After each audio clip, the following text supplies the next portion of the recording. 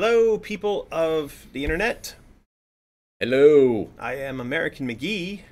I'm Martin. And you can actually see Lulu. She's hiding behind this frame. She's perfectly Symmetrical doggo. Yeah, she is right there. She's looking. She wants to play with the ball. You can see the ball that she's got there. Anyway, she wants to play with the ball, but we're not doing that right now. What we are going to do right now is live stream. What are we going to do today? We're gonna look at some art. We're gonna look at some art. We've got a lot of weird art today because there's somewhat of a new project we've been playing around with. You can see it from here. There's some bizarre art. And we're also going to look at art from Alice Asylum. Not much to look at, but we'll get into why that is a little bit later in the stream. And we're going to give away prizes. We're going to ask a question about that, though. We need your advice. That might be the prize. But that's also related to the question we're going to get to later.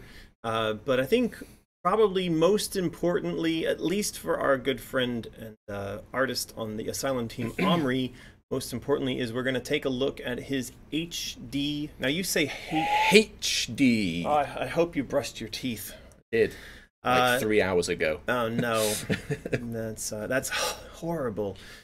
So anyway, we're going to look at the HD version of American McGee's Alice. So this is something that Omri and a team of programmers and artists and designers, there was a pretty decent credit list. There was a fair few. So yeah, they did an update to the pack that forms up all of the content in the game. And I know that they updated some of the HUD, like the menu things, and they also changed up the textures that you see in game. So it's supposed to be much more HD-ified. Now it is. I've seen it. We struggled a bit to get everything up and running. I really did. I actually started on this process yesterday of trying to get the game working, and then I was called away suddenly to some business outside for like 90% of the day. So then when Martin arrived this morning, we tried to get it fully functional, but I think we've got it mostly there, except it works, but there's no sound. And it traps your cursor in the window. You can't get out, no matter what you do, until you actually just quit the game. So I searched for this problem online, and I found a bunch of people talking about Truck Simulator, which, by the way, got me really interested in playing Truck Simulator. Truck Simulator? It looks like fun. Or is it like that cluster truck? No, it's like a literal trucking, like you drive a semi-truck across the country. And it's sort of one of those things I've seen that, you know, that's really popular in Japan is the subway and train simulators. And like you're literally sat there just watching the scenery go past. For hours and hours. Button to stop. So this is sort of the very American version with Truck Simulator. Anyway, a bunch of people who play Truck Simulator were grousing about the fact that some update that was done no longer allowed them to tab out of the game. And they were complaining about it for the same reason that I'm complaining about Alice, is that when we're live streaming and once your cursor gets stuck in there, then that's that. You're just stuck in there. So that's where we're at with no sound, and our cursor will become trapped. So that's going to be interesting. Fun. All right. Who's in the chat? I just saw some chats. Quite interesting. A bunch of people saying that their thingies are arriving.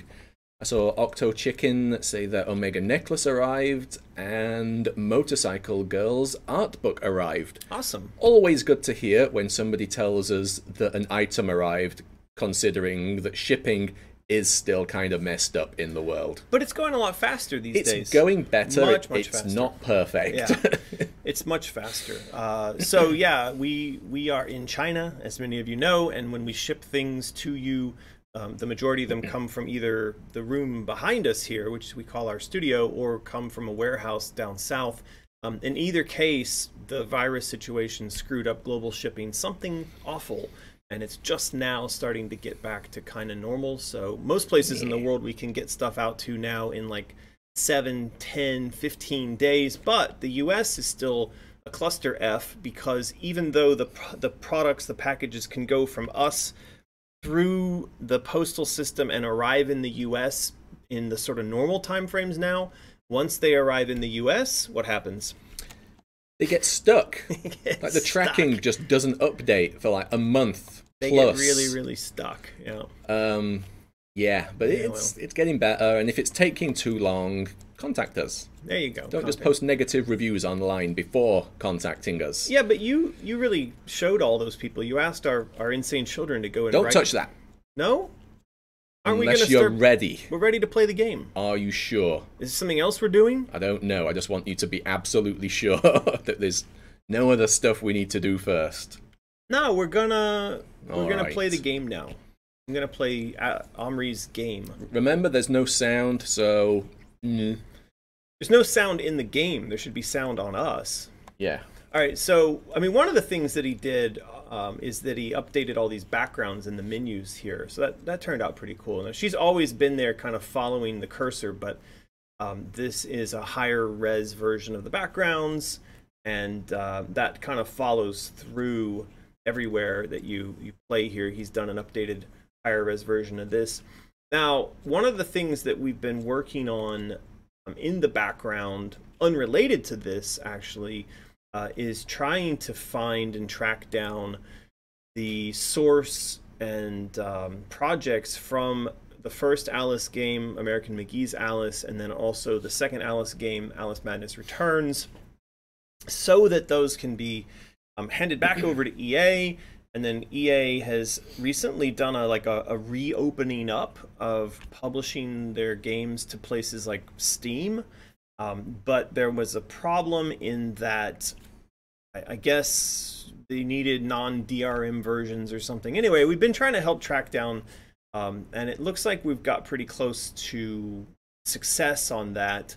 And it also looks like maybe we could try to inspire EA to include this Haitch Dee texture pack thing as like a DLC or something alongside the original Alice, so that you could get like Alice 2020 HD plus Madness Returns. I mean, obviously it's up to them to figure out how they want to bundle and price all that stuff, but it's kind of... It'd be good if that all happened. Yeah, there's people are requesting all that quite frequently. Well, I get tweeted at and emailed and Facebooked all the time with the question of why aren't the Alice games on Steam now that a bunch of other EA titles are arriving there. But ultimately that type of stuff is up to EA, except that in this case, not only is it up to EA to decide whether or not to put that stuff there, but it's also an issue of trying to find the non-DRM versions of these products so that they can be put there. So anyway, we are trying to help out with that a bit, and we'll see how that goes. So cross your fingers.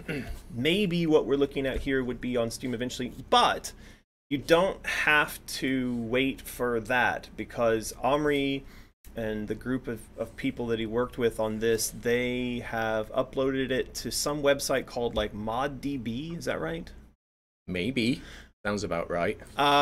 It's in a Patreon post. All of our Patreon posts go public after 3 days. So if you're not a patron, wait 3 days. And I think the post is called Wonderland HD. Is that right? It's... Come on, Martin, wake up. Yeah. Did you drink coffee this morning? I did. Okay. So I think it's called Wonderland HD is the name of the post on Patreon. In that post is the link to Omri's stuff, but also you can go and like Omri's on Facebook and Twitter and Grindr and all kinds of platforms where I'm sure he posted up links to this. So just go find him on those platforms, or if you're an insane child, go look for the Wonderland HD post on Patreon. Anyway, the link to all of this is there. It's the link to the mod, which is something where you have to replace, like, is it the APK file? There's instructions. Delete something, extract something into this folder. Right. Yeah. But yeah, so you're looking at the HD version now. Now, can you tell the difference? Looks good. I mean, I can tell the difference. I remember we played this not long ago, and I was kind of like, on the one hand, impressed that certain aspects of the visuals held up as well as they did. But then I was also pretty shocked at how low res everything was. Now he's gone in here with this team and they've high resed everything, which you can see like in the floorboards here, just where the camera is really close up on that wood texture. That's pretty HD right there. It is. You can definitely tell. Now, I feel like some of these particles we're seeing are new. Is that just me? Am I on drugs? Let's ask. People probably know this game a lot better than us. Yeah, are the particles new? Well, I think those little pink rose petal particles are new. At least they look like it to me. Right. These guys were always a mystery to me. I mean, they're obviously not really referenced. I don't think they're referenced in the books. They're mention made of gnomes in the Wonderland books. Gnomes. Gnomes. Couldn't say for sure. Certain. Yeah, somebody's mentioned that the Cheshire looks transparent. That's right. He's been made transparent in this. I guess that was a. So that's a new thing, is it? Yeah. Well, he wasn't transparent in the old versions. All right. Now you keep an eye on the chat just to make sure we don't miss the answer to these questions. Well, apparently some of the particles are new. Yeah, that's what I thought. Someone, I forget who, maybe it was Craig Spurlock, told us that the way to fix the sound is in the PDF. But we already did that. We did the thing, and it didn't work, and we didn't have all morning to try and wangle with it. So... Well, I mean, look, you had two of the smartest people in this room working on the planet. No, in this room, Martin. You messed up my joke. Jesus. So anyway, you had us in here gnawing away at this quite a while before we went live, and we couldn't solve it. So yeah, Craig, we know the answers in the PDF, but that didn't solve it for us. So what are you gonna do? Hyperdimension Neptunia fan claims somebody from Hangzhou is calling me. Nope. Where was it? The Wonderland books have the Gnome King and gnomes. There you go. There you go. See, that never really stuck in my brain for some reason. But that would explain why they the rogue team put these guys in here. You think? Is this guy just... You think it wasn't just like a happy coincidence? Or they actually knew? I mean, maybe I even knew back in the day. I don't know. It's so long ago. You know, I mean, remember, this was 1999? It's like a... That's when so long ago. That's when not only was Prince still alive, he was called Prince still. I know. That's a very long time ago. So, you know, people ask me questions about the development on this. It's funny. The way the brain works is that we tend to recall quite easily things which might have been difficult or traumatic, but when it comes to just sort of normal memories after periods of time like that, they tend to fade quite easily. So my normal memories of things like whether or not, you know, how much of a role I played in the story writing for the gnomes, I don't recall. They've backtracked. Who's backtracked? Guitar Bard and Ostipoof. Backtracked on what? The Gnome King is in Oz. Yeah, I know there's gnomes in The Wizard of Oz. I just didn't know that there were gnomes in Alice in Wonderland. So that, again, that's why I've always asked the question of where did the gnomes come from? I know there's gnomes in Oz. Actually, we're going to talk about Oz later today. We're going to look at some Oz zombie stuff. Wow. This is looking pretty good, I have to say. It is. I mean, you know, what separates this right now from... Oh man, I'm in some lava. Some green acid. What would separate this from sort of a current day sort of indie... I forgot how to climb up the rope. Is it E, Q? It's not jump. I know how to... I can swing. Probably jump. No, space is jump. Thought maybe it would be right click. No. Oh boy. Well, that's it. We're stuck. Well, just try all the keys. Oh look, I found it. It's the opposite to that. R. Hey, I'm in the lava. G. Uh-oh, G seems to be... What the hell? Is that like a god mode? All the cheats are enabled in Omri's version of the game. I don't want to go. Stop that. Stop climbing. What's the opposite of maybe F? The key to climb up has been bound to something else. Well, it's clearly not that. Is it shift? Try enter. Oh, there we go. It's Yay. enter. Man, that's a reach to have to get to enter. Asclepios for the win. That's a real reach. I don't want to have to hit enter all the way on the other side of the keyboard to climb up a rope. kind of bad design is that? Wouldn't that have been, shouldn't that have been, well, I guess it's not space because then you've overloaded it with the jump and that's not great. I suppose. Press O or 0 to bring up the cheat menu. I don't want the cheat menu. HUD, cheats, God, no clip, weapons, power up. Who said that? Is that Omri said that?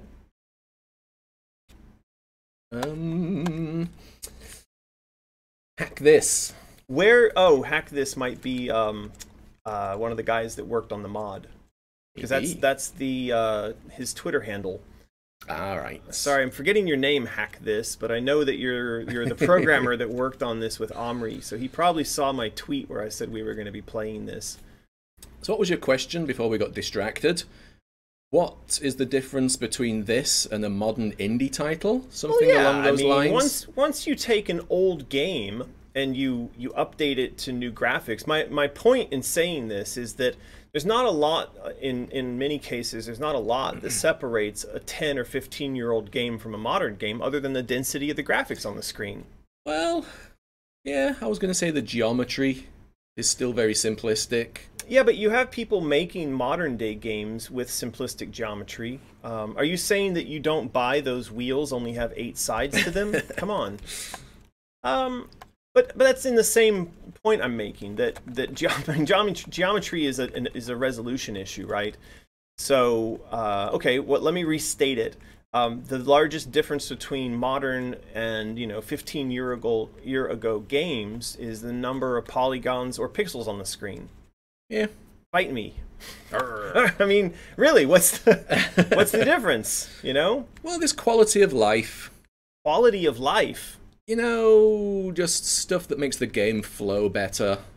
Yeah, I mean, I'll accept that, but you still get people making games, modern games now, that are worse in terms of that type of stuff than games of oldie ages. You know what I'm saying? I mean, there's really good oldie games that stand up on that front, and then again, the only thing that would separate them would be the graphics density. This person from Hangzhou really wants to talk to me. Well, I don't know who it is. I don't either. No, go away. Where was it? Did you buy something on Taobao? Yeah, but then that person shouldn't be contacting me. It should be a Baopals person contacting me if there's a problem. That's not true. You'll get the shop contacting you as well if they have a question about your order. Mine call me quite often. What did I order? A new mouse. My mouse broke.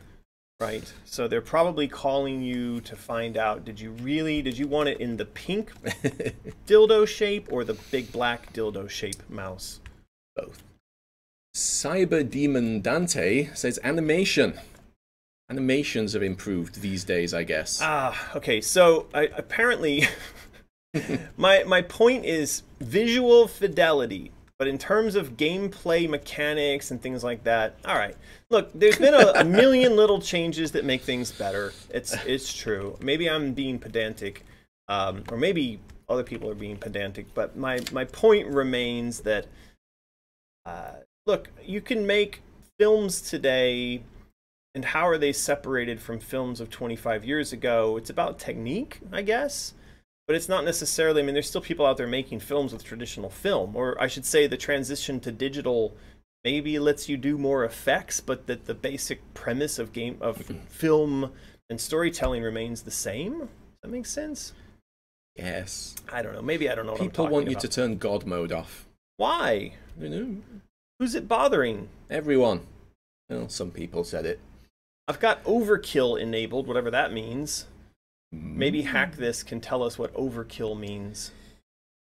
Speaking of animation, something I've noticed in recent games, I've played The Last of Us Part 2, and I'm playing Ghost of Tsushima now. The actual animations, and especially the way animations flow between different animations, is just so good in modern AAA games. I mean, there'll be an animation for, pull the gun out, but then there'll be an animation for, ducking while pulling the gun out. And there'll be an animation for, putting the gun away while rolling. Everything just flows. There's no seeing where one animation cycle ends and you go back to your normal pose and then the next one starts. I'm starting to pick up on that a little bit. In like, I've seen like some PlayStation trailers, and when they've got like non-flowing animations, it really sticks out.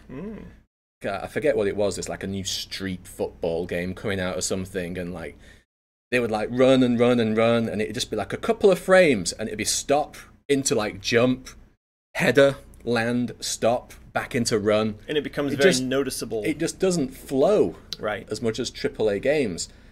So yeah, I'm thinking, you know, all this like motion capture and whatnot is really making stuff look ace these days. But your brain also gets spoiled, right? I mean, this is one of the things I mentioned, like when we've gone back and played older games, like I've played Doom, and then you realize that like when we were working on Doom, we were playing and building these games and they were running in 320 by 200, which when you look at it now, your brain actually struggles to interpret a little bit what's going on screen, because it's such a lack of information that you know you just don't make sense of it. Like, but in the day, we used to think that it looked quite high res.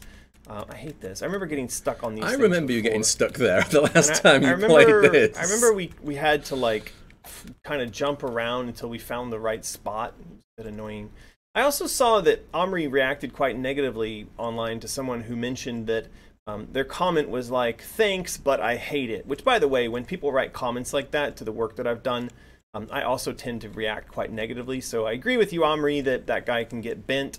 But one of the things he was trying to make as a complaint was that somehow the ledge grabbing got messed up as a function of the increased resolution on the textures. Now, Omri tried to make the case that, hey, we didn't touch anything having to do with geometry, so we couldn't have broken that. And to Omri's defense, and maybe to kind of moderate the concerns there, the clipping and the collision detection has always been one of those infamous things about this game. It's been broken. It's been permanently broken. Yeah, it's been permanently broken. So, I mean, to have the idea that you could kind of tell the difference between the old broken and a kind of a new broken, I don't know. Maybe it feels more broken now because you can see more clearly that, hey, I ought to be able to reach that ledge, or I ought to be able to grab that, and in fact it's just as ungrabbable as it ever was. It's just more obviously so, like, I should be able to grab that. Yep. Yeah.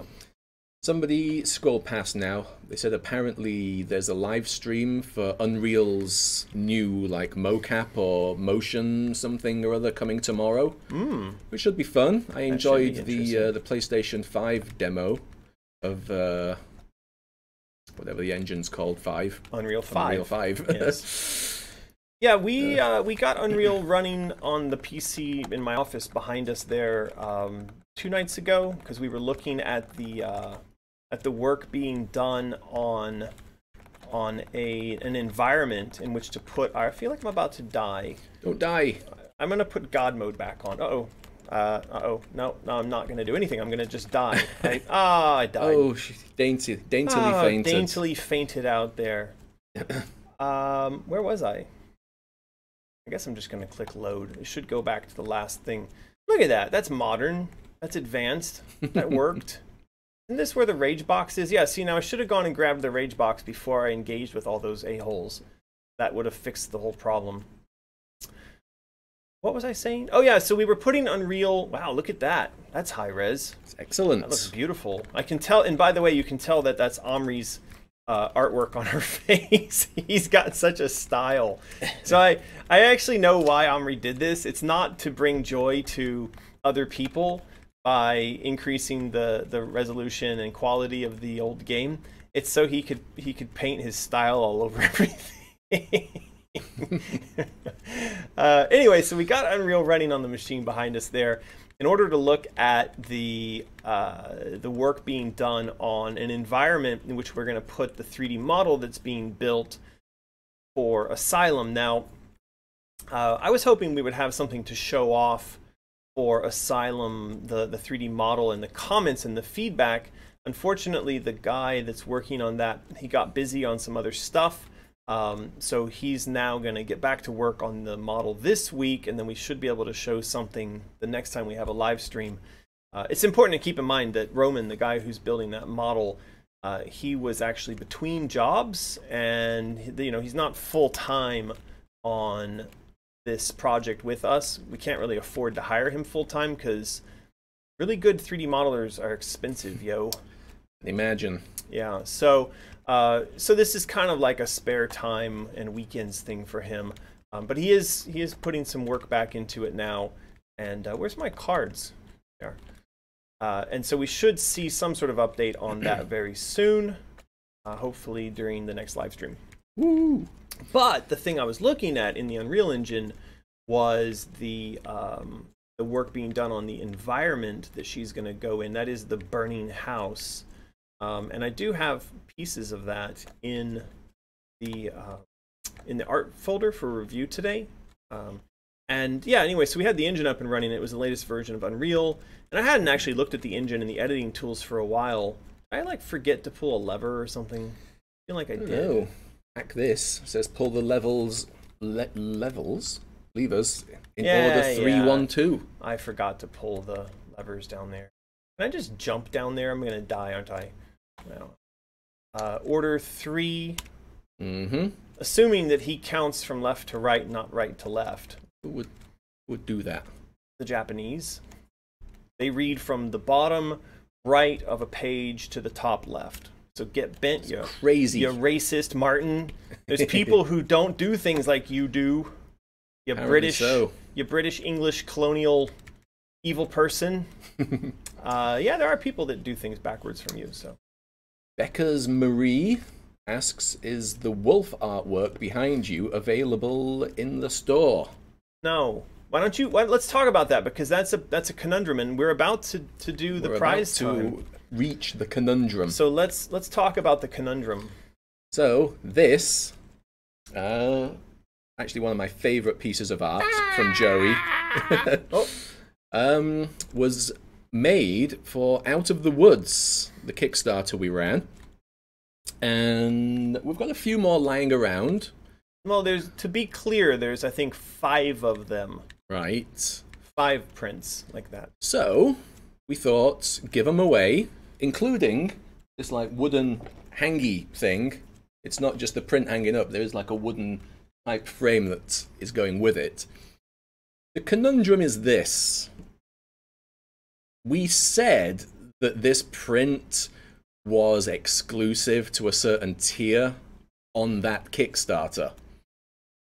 But that Kickstarter was 3 years ago now. So do people actually care that that is still what we said?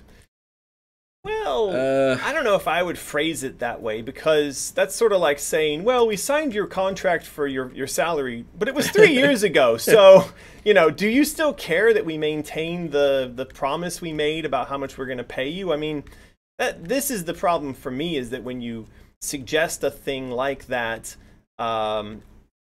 it should be relatively binding. But my question is not about whether or not we still believe that to be sort of the case. It's more of a question of a moral conundrum of, is it the same when we make it a prize and give it away for free than selling it versus selling it or something else, right? So, do we as the creator of the project have the right to give away for free some of these leftover posters, even though on the project itself it said these were exclusive to that tier?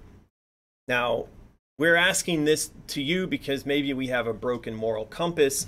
We're actually going to put it to you as a question as to what the prizes today will be, because it could either be these posters, or we'll let you. I think we decided on some skull lights that are in the Mysterious shop.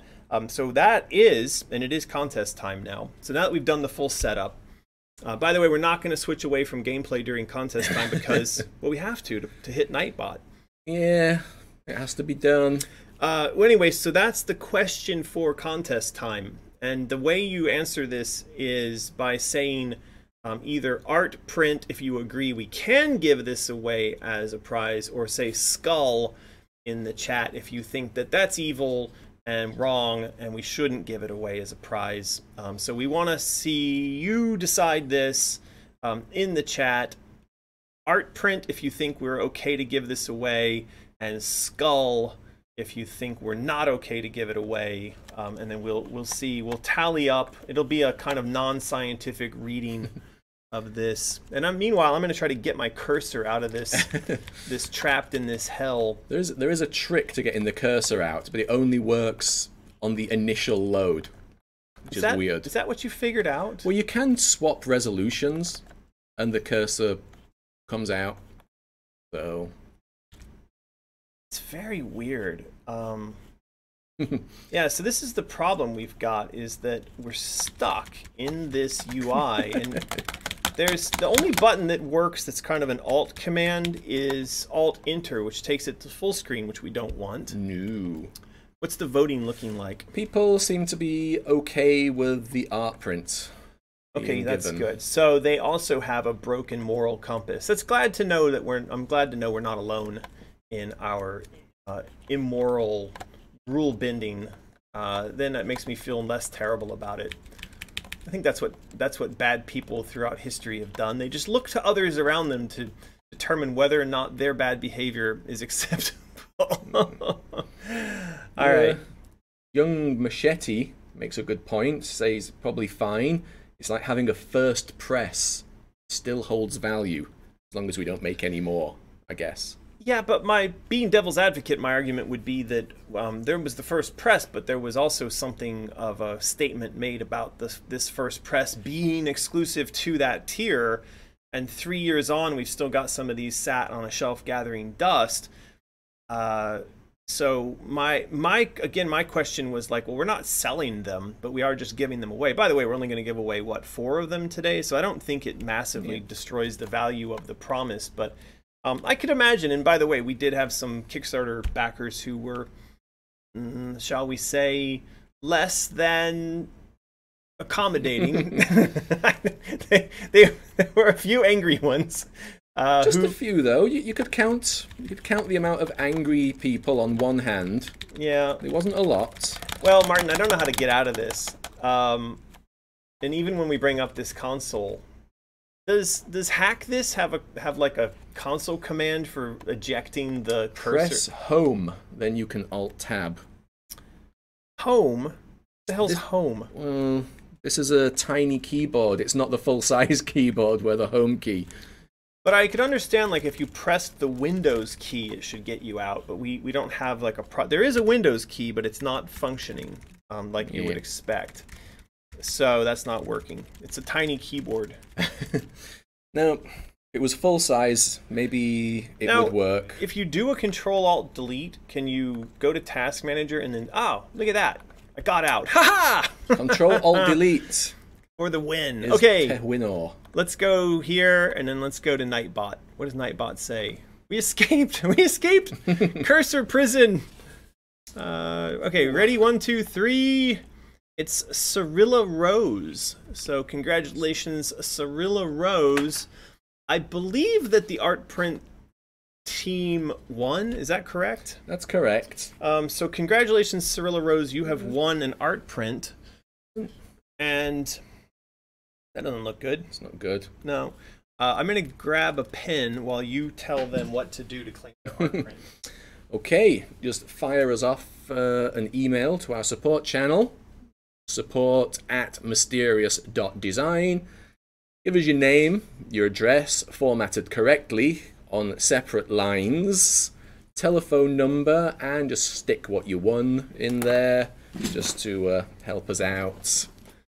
Do that within the next 24 hours, or you're not getting your stuff.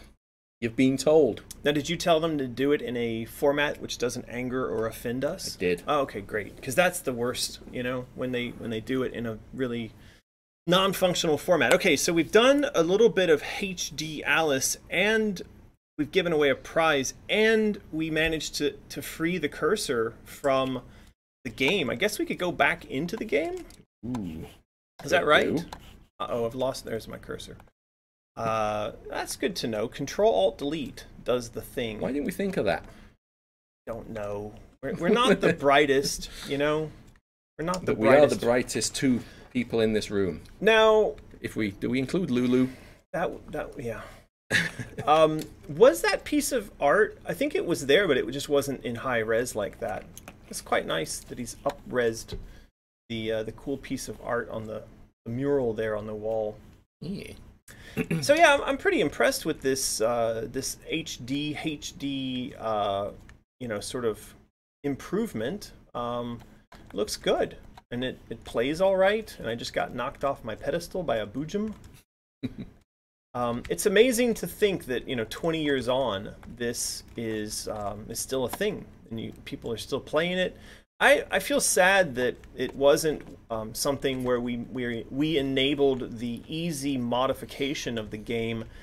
I kind of felt like once a game's been out 5 years, 10 years, you really ought to open it up and kind of open source as much of it as you can, because that would have allowed a bunch of people to do various modifications and improvements to it. Now, of course, one of the reasons why that type of thing doesn't happen is because the publisher behind this game is not well known for being, shall we say, very giving when it comes to stuff like that. So it's unfortunate that, there probably could have been a much bigger online mod community for this, and especially because of the engine it was based on. It was actually built on a tool set that was really quite forward in terms of technology for the era, and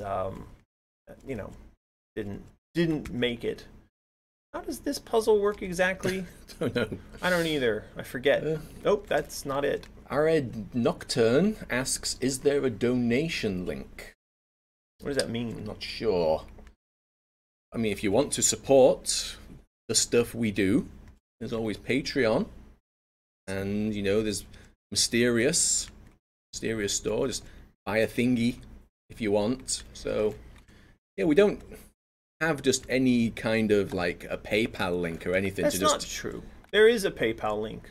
Because if you try to download all of the Alice Otherland assets, it's like a 6 or 7 gigabyte file, or 70. I can't remember. It's sizable, and so I ended up putting it up on Mega, Right. and then Mega costs money every month. I have to give Mega like $5 or something. So in the place where you download all of the Otherlands assets, it actually says something like, hey, it's not free for me to host all this content here for you guys, and so if you're not a Otherlands backer, please consider, this PayPal thing. So if you're desperate for a PayPal link, go over to AmericanMcGee.com and then click on Otherlands, and you'll see there is some sort of. I set it up ages ago. I assume it still works, but you can also grab the Otherlands 6 or 7 gigs of art and animation and all kinds of crazy stuff over there if you'd like.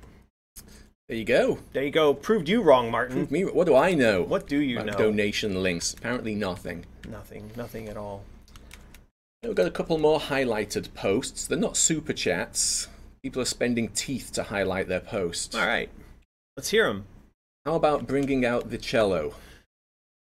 I got my violin out. Yeah, I saw your comment early in the stream there. I am so see you next Tuesday, whatever.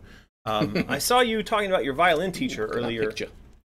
Oh, it's Omri's art. Look at that. He snuck his own art into the game. Sneaky. Well, not that sneaky. I mean, it's right there. But Well, but I told you, this isn't about Omri bringing pleasure to others. This is about Omri sort of tooting his own horn, as it were. We love you, Omri. It's okay. You're welcome to smoke your own pipe or toot your own horn or whatever. We don't care.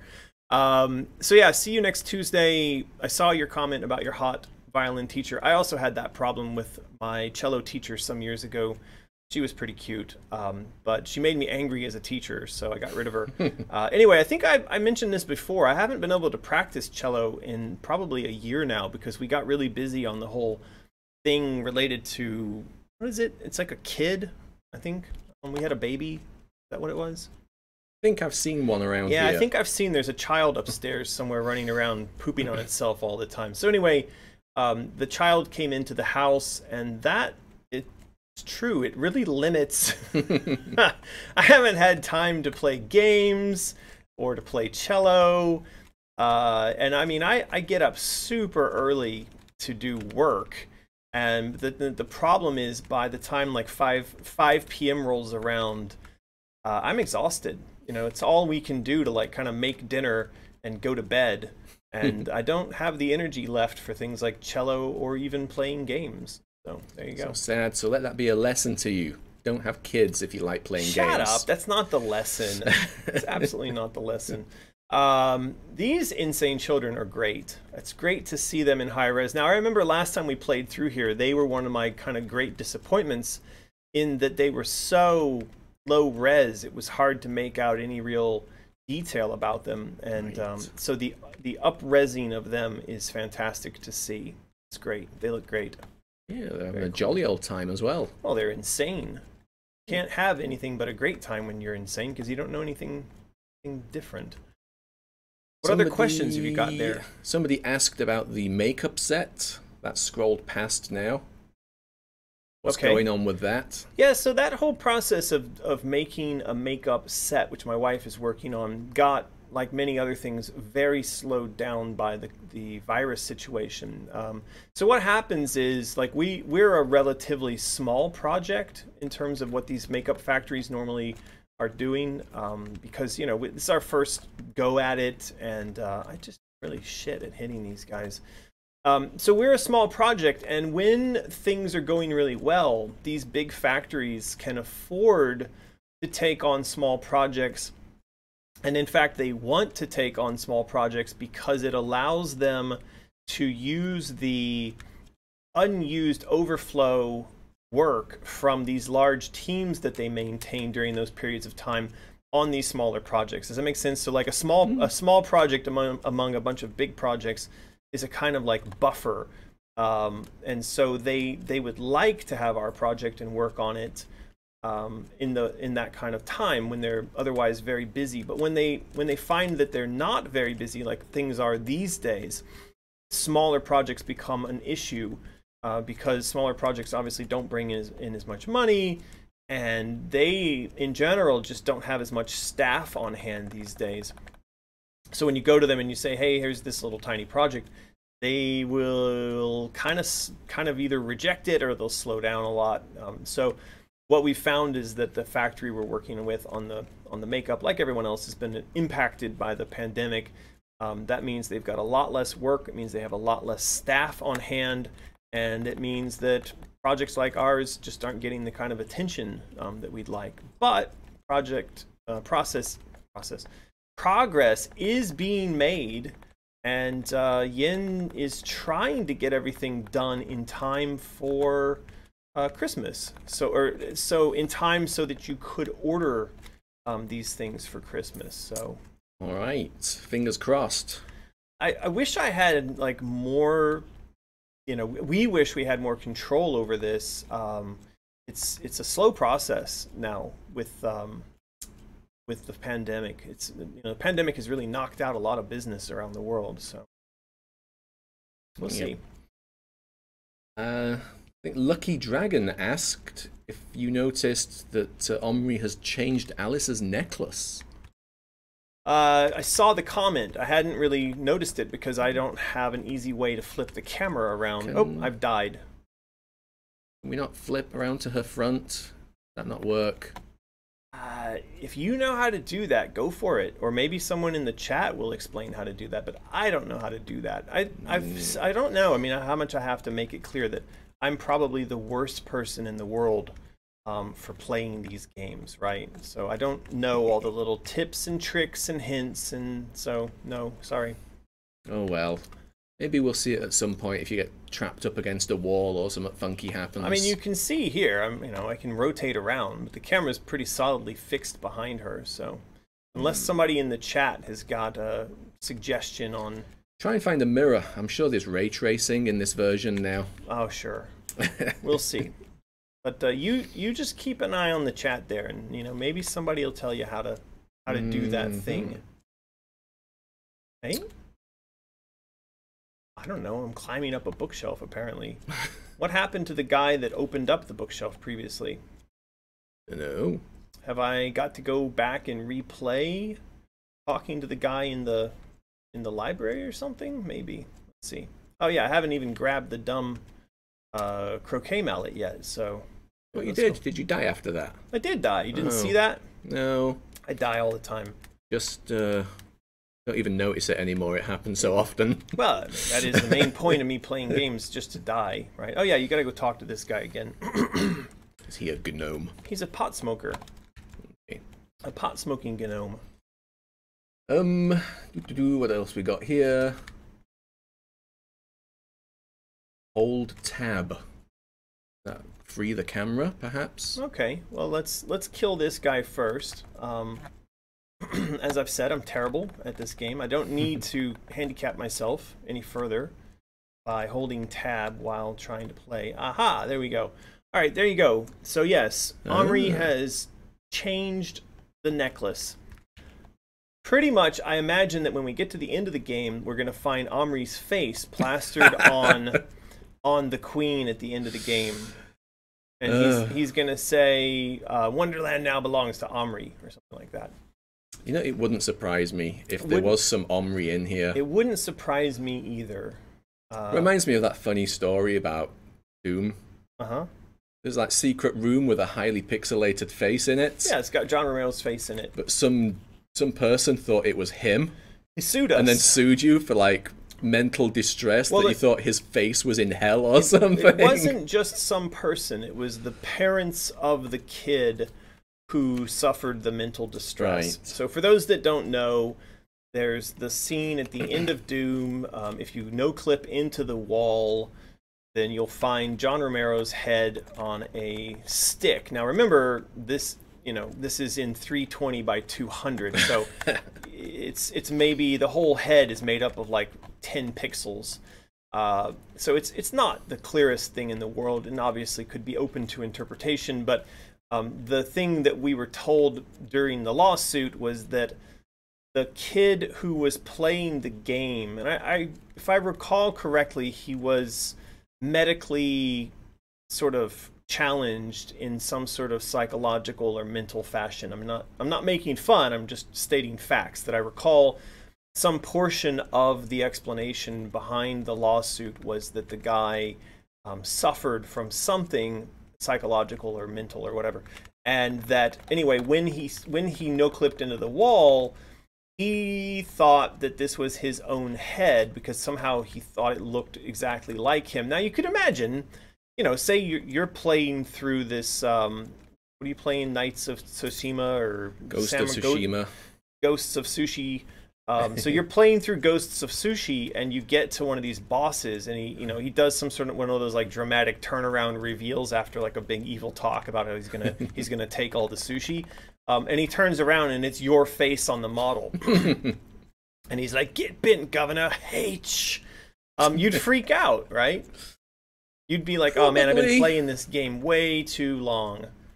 But I think we're in a different age now, where the clarity of a face texture couldn't be called into question like it could back then. Well, but this is going back to what I was saying before about when games were low res, you had more of an opportunity for interpretation than you do now. So like games before were kind of, imagine they were a sort of Rorschach test. You put a blob of pixels on the screen and you had them play some sort of sound effect, and you told the audience that, hey, that's a blaster, or hey, that's a pack a demon or whatever, and people just kind of went along with it because, well, that's, it was very interpretive. So I could imagine how somebody might see pixels on a screen and think like, oh no, that's my face there, Now, this is why I mentioned that the guy had some sort of medical condition, because maybe he was more sort of prone to that sort of mistake, right?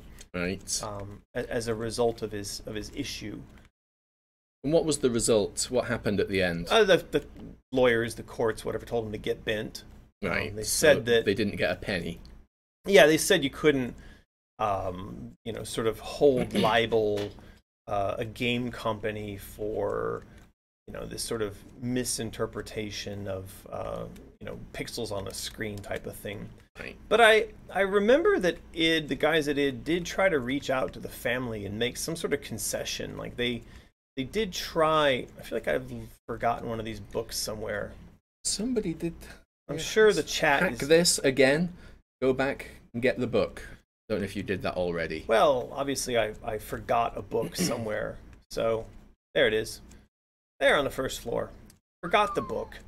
Duh. That's me and my mental Get issue. good.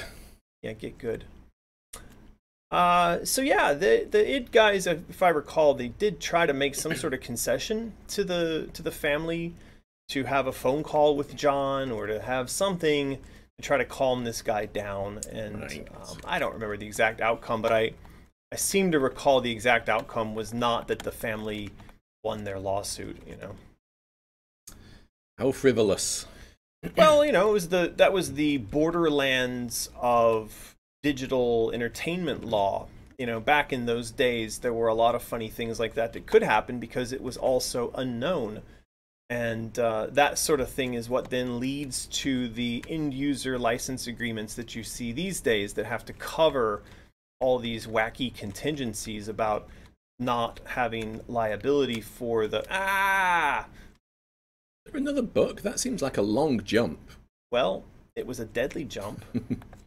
Very long and deadly jump. Now, this means I got to start this whole thing over? Oh, no. Jeez.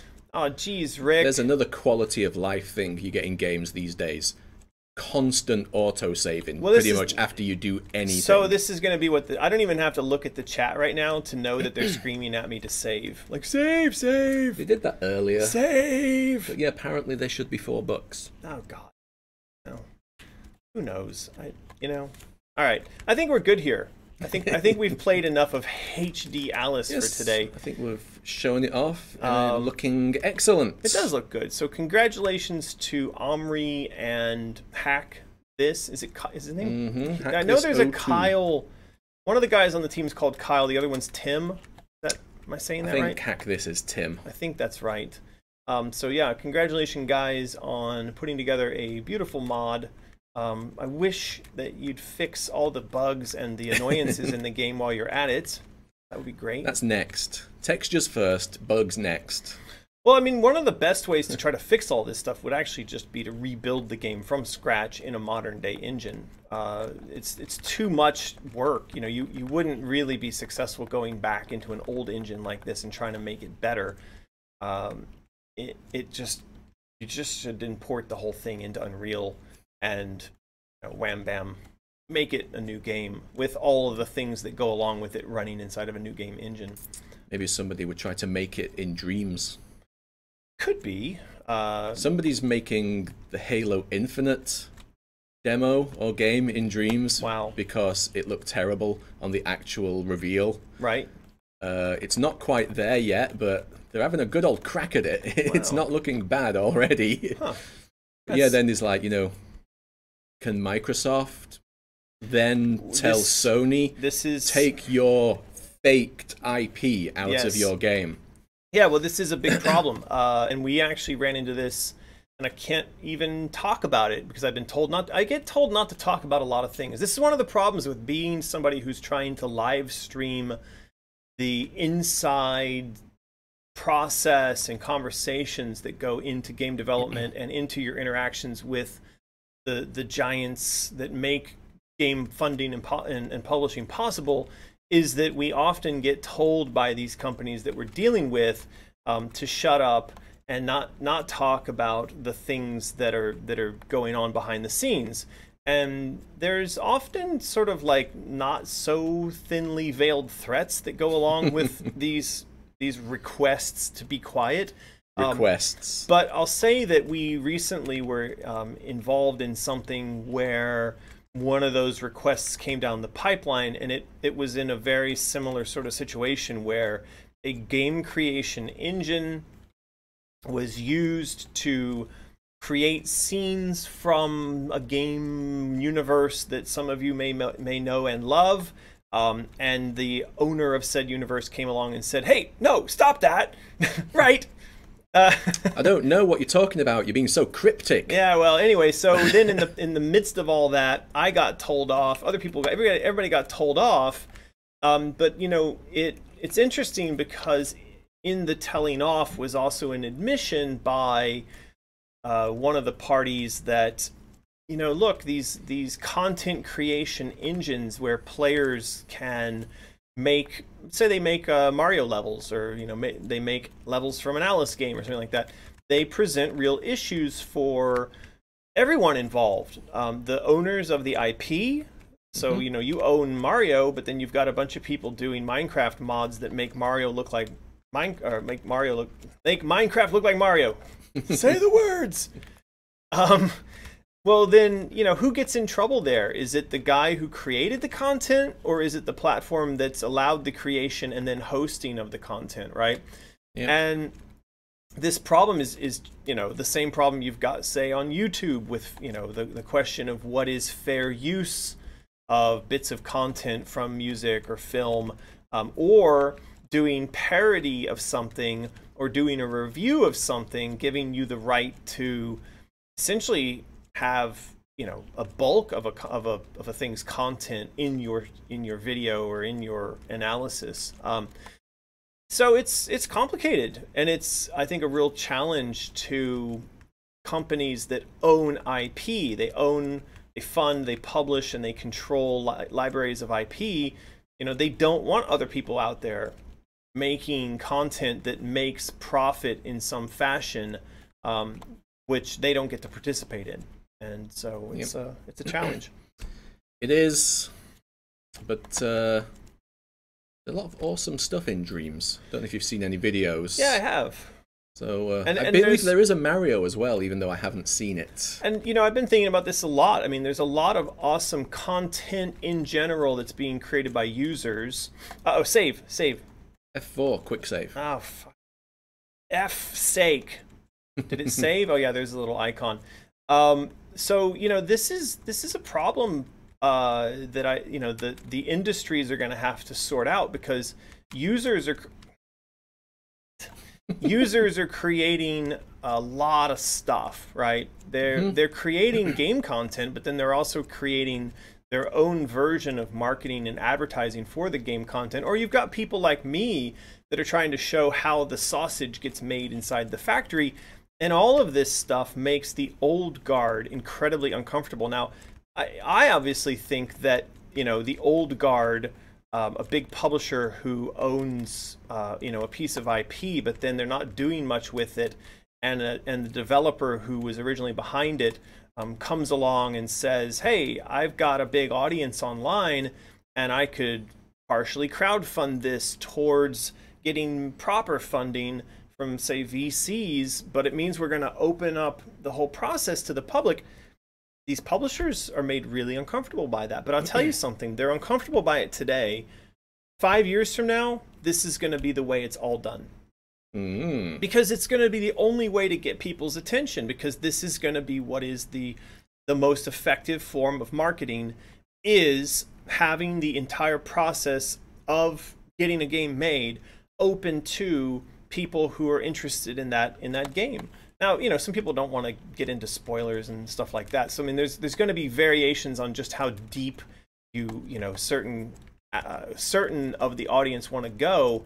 But like we've seen with Patreon, you know, we have different echelons of involvement, and we have people who are supporting us while at the same time saying they don't want to see the spoilers, and we have other people who are supporting us who are really involved with the creative process and helping with the story and helping with the art direction.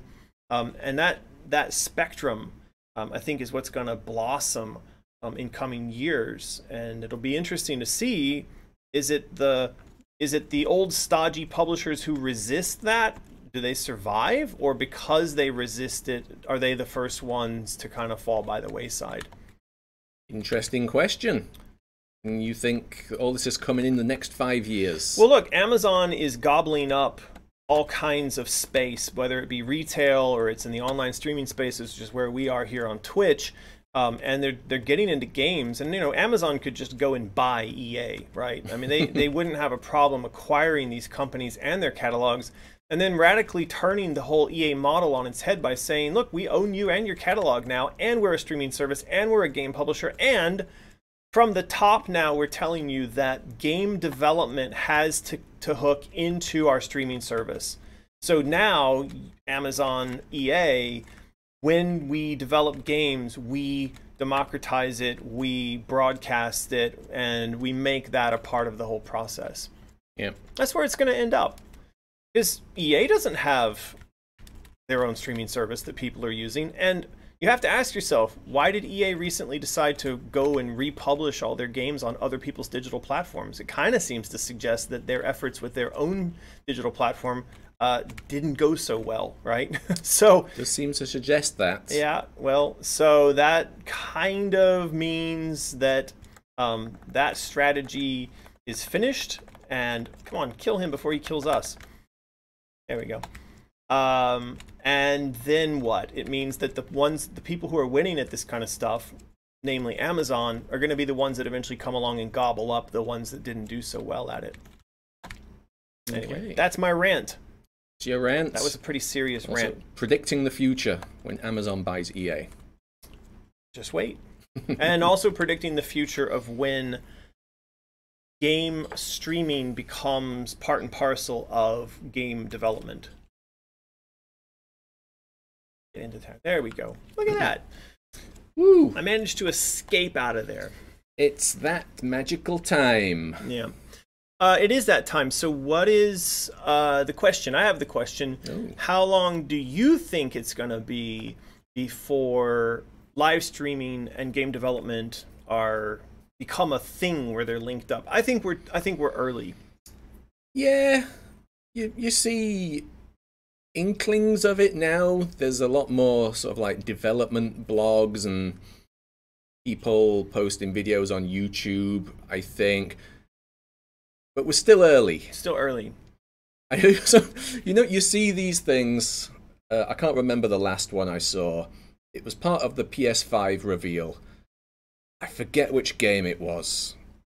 But there was like two developers in like a beautiful modern studio sat on like stools next to each other.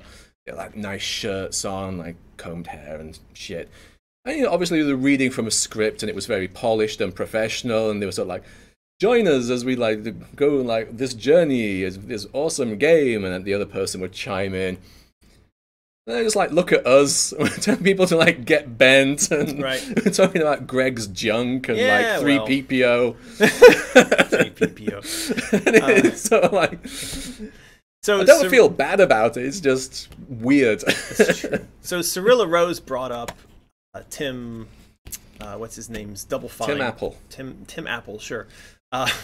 Tim, I can't remember his last name, but Sweeney. anyway, Tim Sweeney. That's the epic Tim. Oh. Other Double Fine Tim. Anyway, he brought up the fact that Double Fine Schaefer. Tim Schaefer. He and his team did do a pretty good job of making the game development process open and visible and involving their fans. So that's true. That's really good. And they, I think, built some success on that. I hope that they continue doing that. And yeah, so they were pretty early into it. I think we've been pretty early into it with the stuff that we're doing. But, that means that what you're seeing is it's those sort of the indie developers like us that are into it first. But I don't think it's going to be very long before the larger developers start to do it, especially because Amazon is going to probably push a lot of people in that direction. And I saw somebody mention that, maybe COVID would slow this down. But I actually think that what COVID's going to do is it's going to accelerate the move towards virtual and online teams, and it'll accelerate the move towards all of the material being in a format that's quite easy for sharing online. Like you see us do here, we pull up, what's the platform we use? Monday. And, you can see the stuff that the team is working on in Monday. And that means that the audience becomes, that much more aware, like what the team is working on, stuff like that. So, yeah. All right, let's ask. Yeah? See you next Tuesday. My favorite video game reveal is, do you guys not have phones? Okay. That was pretty great. Nice.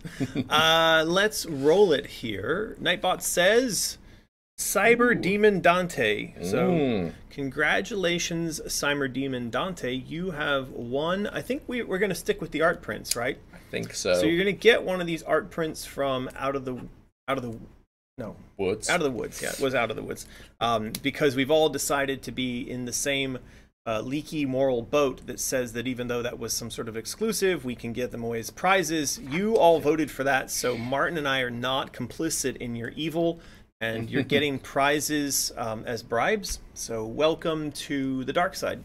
I do wonder if I'm going to get any messages about that. For sure, but just blame it on them. Because we handed our moral obligations over to the audience. That's how it works. That's how it works. So when the police come and say that wasn't ethical, we'll say that it was the fault of our insane children.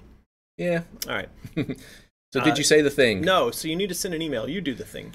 Send an email, support@mysterious.design, name, address, telephone number, all on separate lines, formatted nicely. Tell us what you want. Do it within the next 24 hours. Or we're going to... Quite a funny image over there. Oh yeah, 24 hours. Do it. All right. Cyber Demon Dante says, awesome, thank you. I think Cyber Demon Dante is on board. He or she knows... Dante is a boy's name, so he knows what to do there. There's actually a person in the world named Dante because of me. Did you know that? I did not. Yeah, it's a true story. Our lawyer, they had a child, him and his wife, and they were trying to decide between a normal name and a weird name. And so he emailed me and said, you have a weird name. What's your advice on giving our child a weird name? And I said, go for it. Weird names are great. So their weird name was Dante. All right. So there you go. What's happening here? Well, this is what happens when you combine me and Jen together on an idea we're calling Plushy Dreadfuls. Is this a Pandapede? This is a Pandapede. If you ever saw The Human Centipede, which, by the way, I don't recommend. I didn't, thank God. It is... I've been warned not to watch it. I mean, like, I can deal with a lot, and I don't mind kind of gore, and, but there's a few things that really freak me out, and one of them is needles and needles going through flesh and stuff like that. And there's a couple scenes in there where people are literally being sewn together, or like spoilers, they're ripping their stitches apart and stuff like that, and it's just no. Right. That's just no. Yeah, it's not for me. Yeah, it's not for me either. So anyway, this is a Pandapede. And this is coming from something that we've started working on that we're calling Plushy Dreadfuls. Now, the idea here is, somebody, patient_3 says, that movie was kind of stupid. Yes, it actually was very stupid. Plushy Dreadfuls, this kind of came out of the fact that we've been having a lot of success recently with some of the plushies in the Mysterious shop. And we had a kitten, a Cheshire Kitten one, and we had a White Rabbit one. And I was really surprised, actually, at just how many people were interested in those things. Yep. And I think that we had a lot of people buying them off of advertising with Google and Facebook, where they didn't have any awareness of the connection to Alice. They just liked them because they were cute, weird plushies, right? So, anyway... When I had this break last week, we went to visit Yen's hometown, and so I was driving for many hours, and I was thinking, like, man, we're doing really well with these plush toys, but we really ought to kind of expand on that and make something official of them. So I talked to Alex. Alex did up some logos, which you can see on screen here, and we eventually went with the more kind of storytelling logos. Did you see these? Yeah. Yeah. Which ones do you like?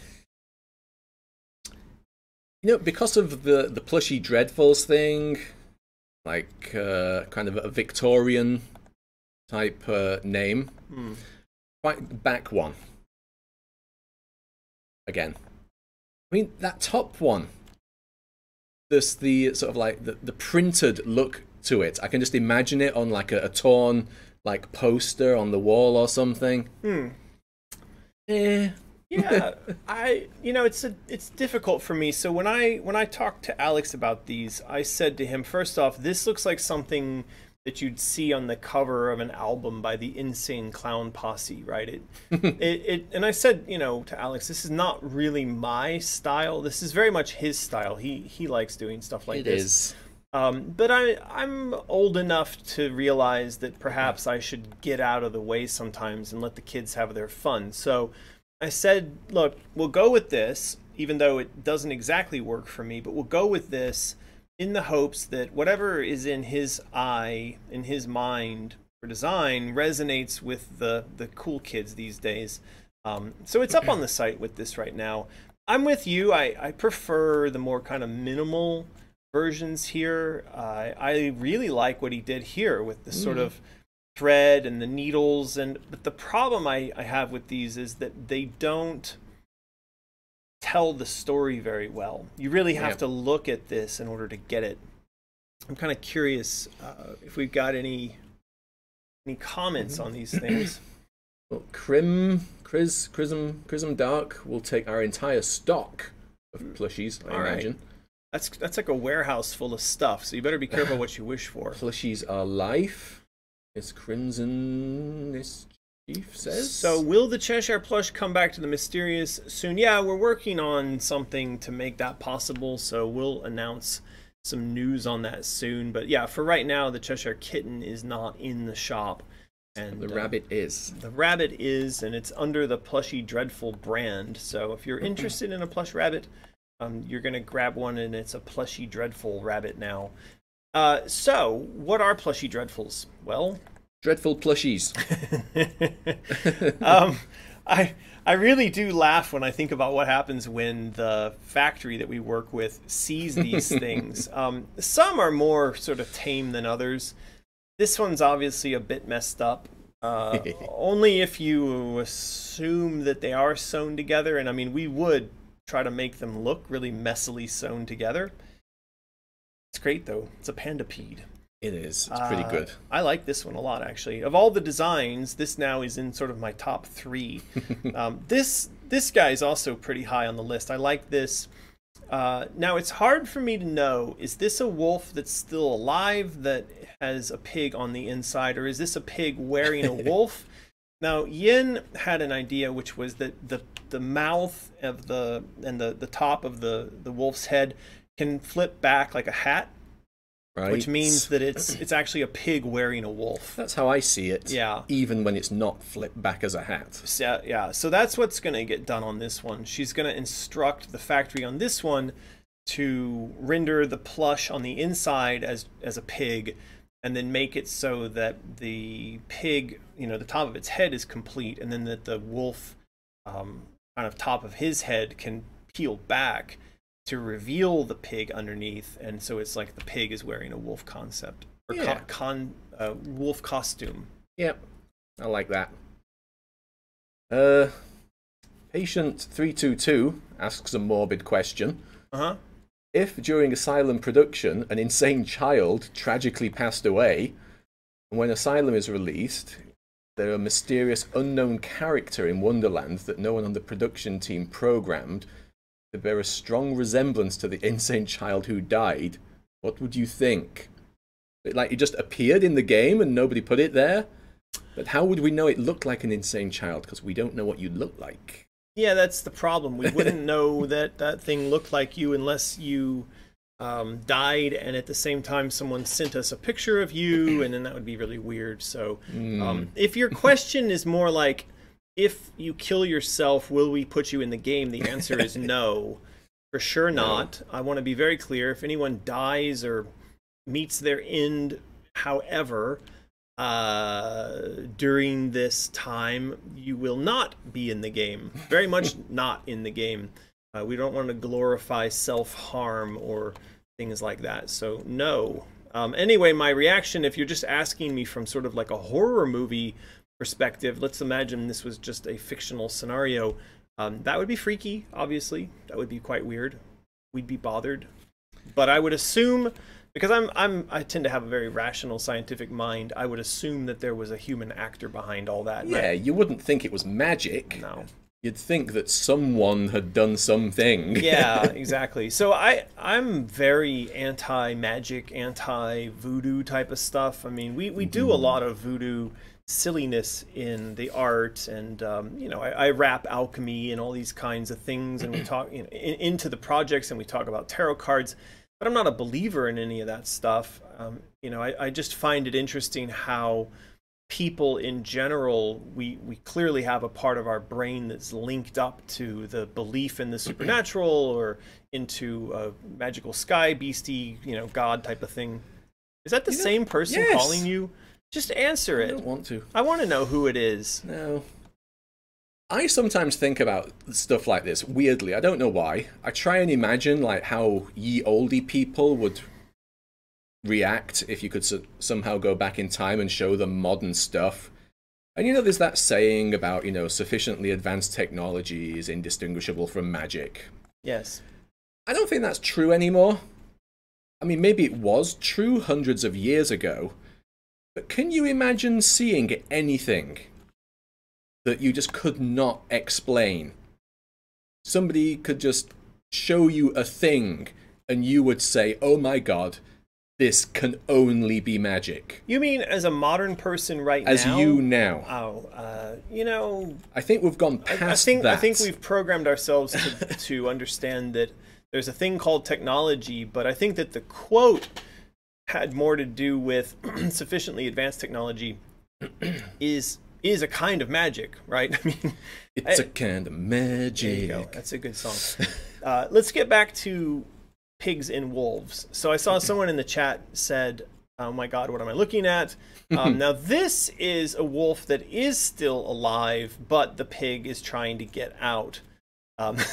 That's the story here. So I like both of these. I think they're both great.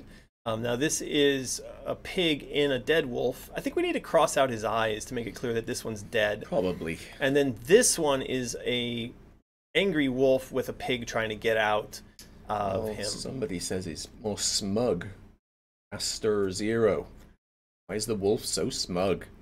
Maybe because he's got lots of little baby wolves in his stomach who are slowly eating the pig, and so the pig will never escape. Or maybe he knows that the pig is already half digested, so the pig cannot escape. But yeah, I think that's a good one. Now, somebody says, wouldn't it be better if the pig was a sheep instead? Yeah, it could be, but remember, the story we were riffing off of here is the story of the three little pigs. Yeah. And I think we got back onto that topic because I put that three little pigs picture into the Mysterious shop. Mm-hmm. That might have been what it was. I recently was looking through a bunch of Out of the Woods art, and I thought it would be fun to put this in the shop as a, you know, it's called a triptych, when you have three photos together, because there's a straw pig and a wood pig who's getting torn to bits by the wolf, and then there's Brick Pig who's like, nope. That's a smug-looking pig. That's a smug-looking pig right there. He's like, nope, not today, wolf. Anyway, so we were on this topic, and that was why we did the pig and the wolf stuff, because it's a reference to Three Little Pigs. Yeah. Now this, what we were thinking was, I don't know how many of you are fans of or aware of the brand. Well, I'm sure lots of people are aware of it now. There's a brand called Paul Frank, and Paul Frank is quite famous for these wallets made out of these relatively simple shapes. Now, funny story, I don't know if I've told this before, but I actually bought a wallet from Paul Frank directly out of a cardboard box in San Francisco on Haitch Street. He used to go up and down the Haight-Ashbury area with a box full of hand-sewn wallets, and this was obviously before he'd become a brand. So the shops were buying their wallets from him directly, and he was hand-sewing them himself. And sometimes you'd catch him out on the street walking up and down selling these to the shops. The place where I bought mine was called Villain's Vault on Haitch Street. I used to love that shop. And anyway, so I interacted with the Paul Frank guy on a number of occasions and bought his wallets from him directly. And I was a fan of these. I always thought these designs were really cool. So when we started working on these designs, it kind of took my brain back to like, oh, you know, it'd be really cool if we simplified down the artwork for these pig and wolf things, and then maybe put these on t-shirts or put these on wallets and stuff like that. Yeah. So that's something else that Jennifer's working on. And this was meant to be a bag in which one of these toys would be shipped. This is actually meant to be a punching bag, and it's a punching bag that belongs to this guy. The bare-fisted bear. This is Bare-Fisted Bear. Now, this was version 1 of Bare-Fisted Bear. Jennifer had sent it and suggested that it looked like his stuffing was coming out. And then I thought, like, no, that's not good. Wait a second. Okay, I'm going to have to skip through a bunch of this stuff. That's not good because I want him I want him to have a bear as a fist, so then he becomes Bare-Fisted Bear. And then I think Omri suggested doing him up in sort of the Doom pose, you know. So yeah. So anyway, the idea behind Bare-Fisted Bear is that he would ship in that punching bag that looks like it's made from the carcasses of all the other animals that he's punched to death. And so yeah, that's Bare-Fisted Bear. It looks like Pedo Bear.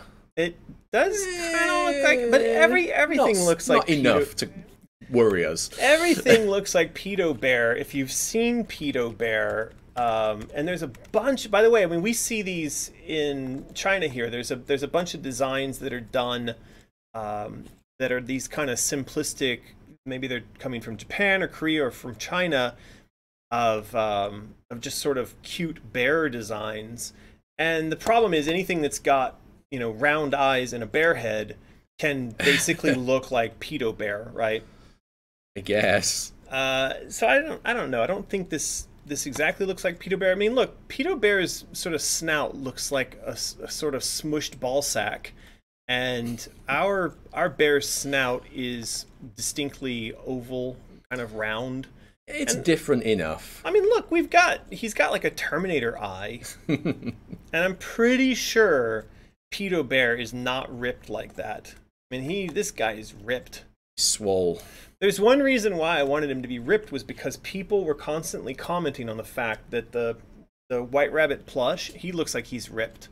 And people loved that. It was really funny. Like, there was a whole community of people that were commenting on Instagram and Facebook that I don't think were fans of Alice. They're not aware of Alice, but they are fans of, like, pumping iron, you know?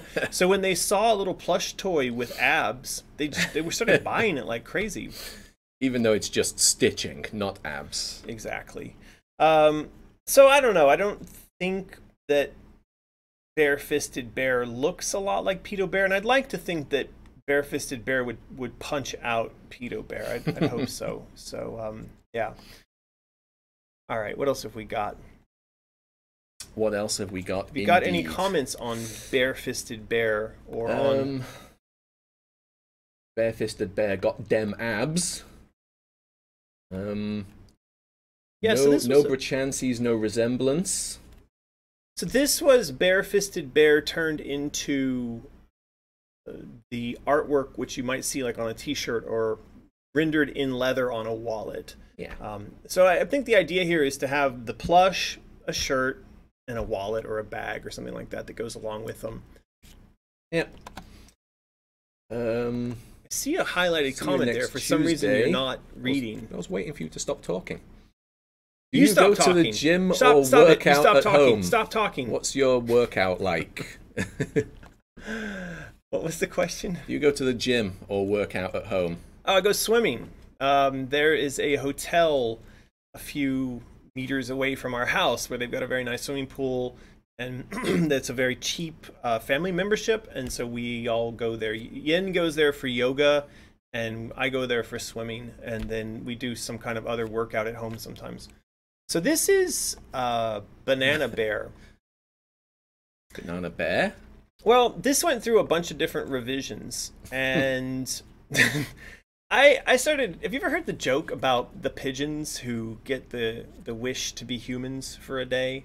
No. All right, so like there's a forest goddess or something, and there's these pigeons in the forest, and I'm not pigeons. There's statues in the forest, I say that completely wrong? So the Say statues pigeons. Oh, no. Okay, sorry. I got it all messed up. So there's statues in the forest, and the statue god comes along and says, I'll grant you, being human for a day. And so the statues run off into the forest, and then they come back, and the fairy or the goddess or whatever is like, you're back early. You still have 4 more hours in the day. And so the one statue turns to the other and says, oh, great. All right, this time I'll hold the pigeons down and you shit on their heads. So I was thinking, like, if you were bananas and then you got a wish, maybe you'd want to take over monkeys. Like, you'd want to mess monkeys up, Maybe. So that was where this concept sort of started to evolve into was, if you were bananas, you'd want to peel monkeys. Right. So that's why this monkey is peeled, and then underneath he's turning into bananas. Gotcha. Yeah.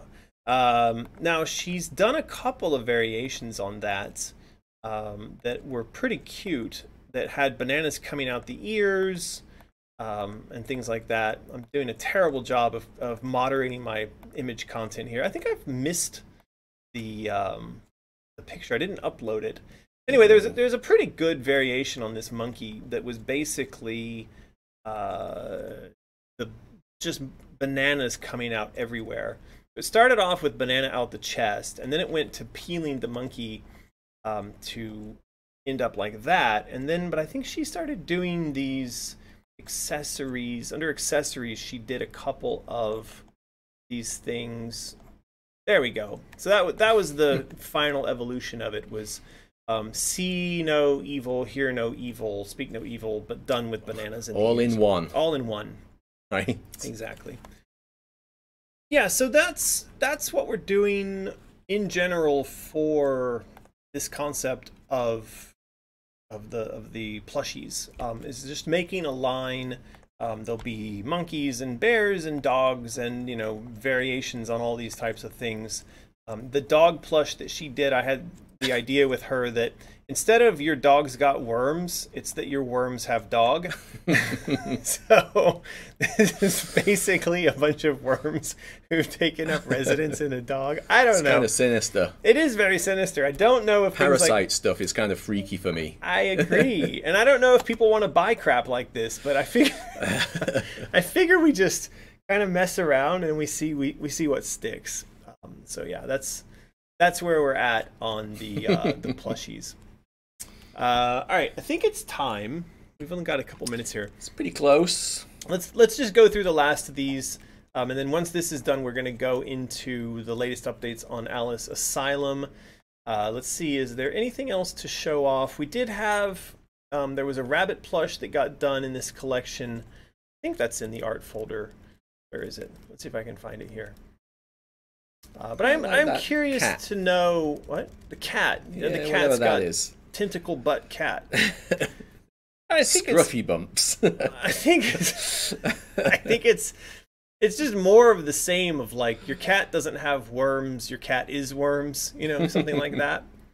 But I am curious to know, and that's what our contest time question is going to be. You've seen a bunch of these now. Maybe tell us in the comments, which is your favorite? Are you interested in stuff like this? Or are we sort of, tentacling up the wrong tree? I don't know. So just fill up the comments with your thoughts. What's your favorite? And, which one do you want? What kind of animal/object combination would you make a plush out of?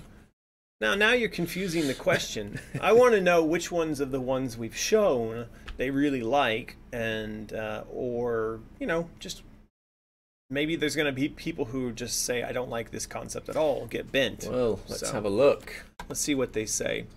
Truth Decay says not my shtick. There you go. Since you're not going to read the comments, Asclepios definitely loves them.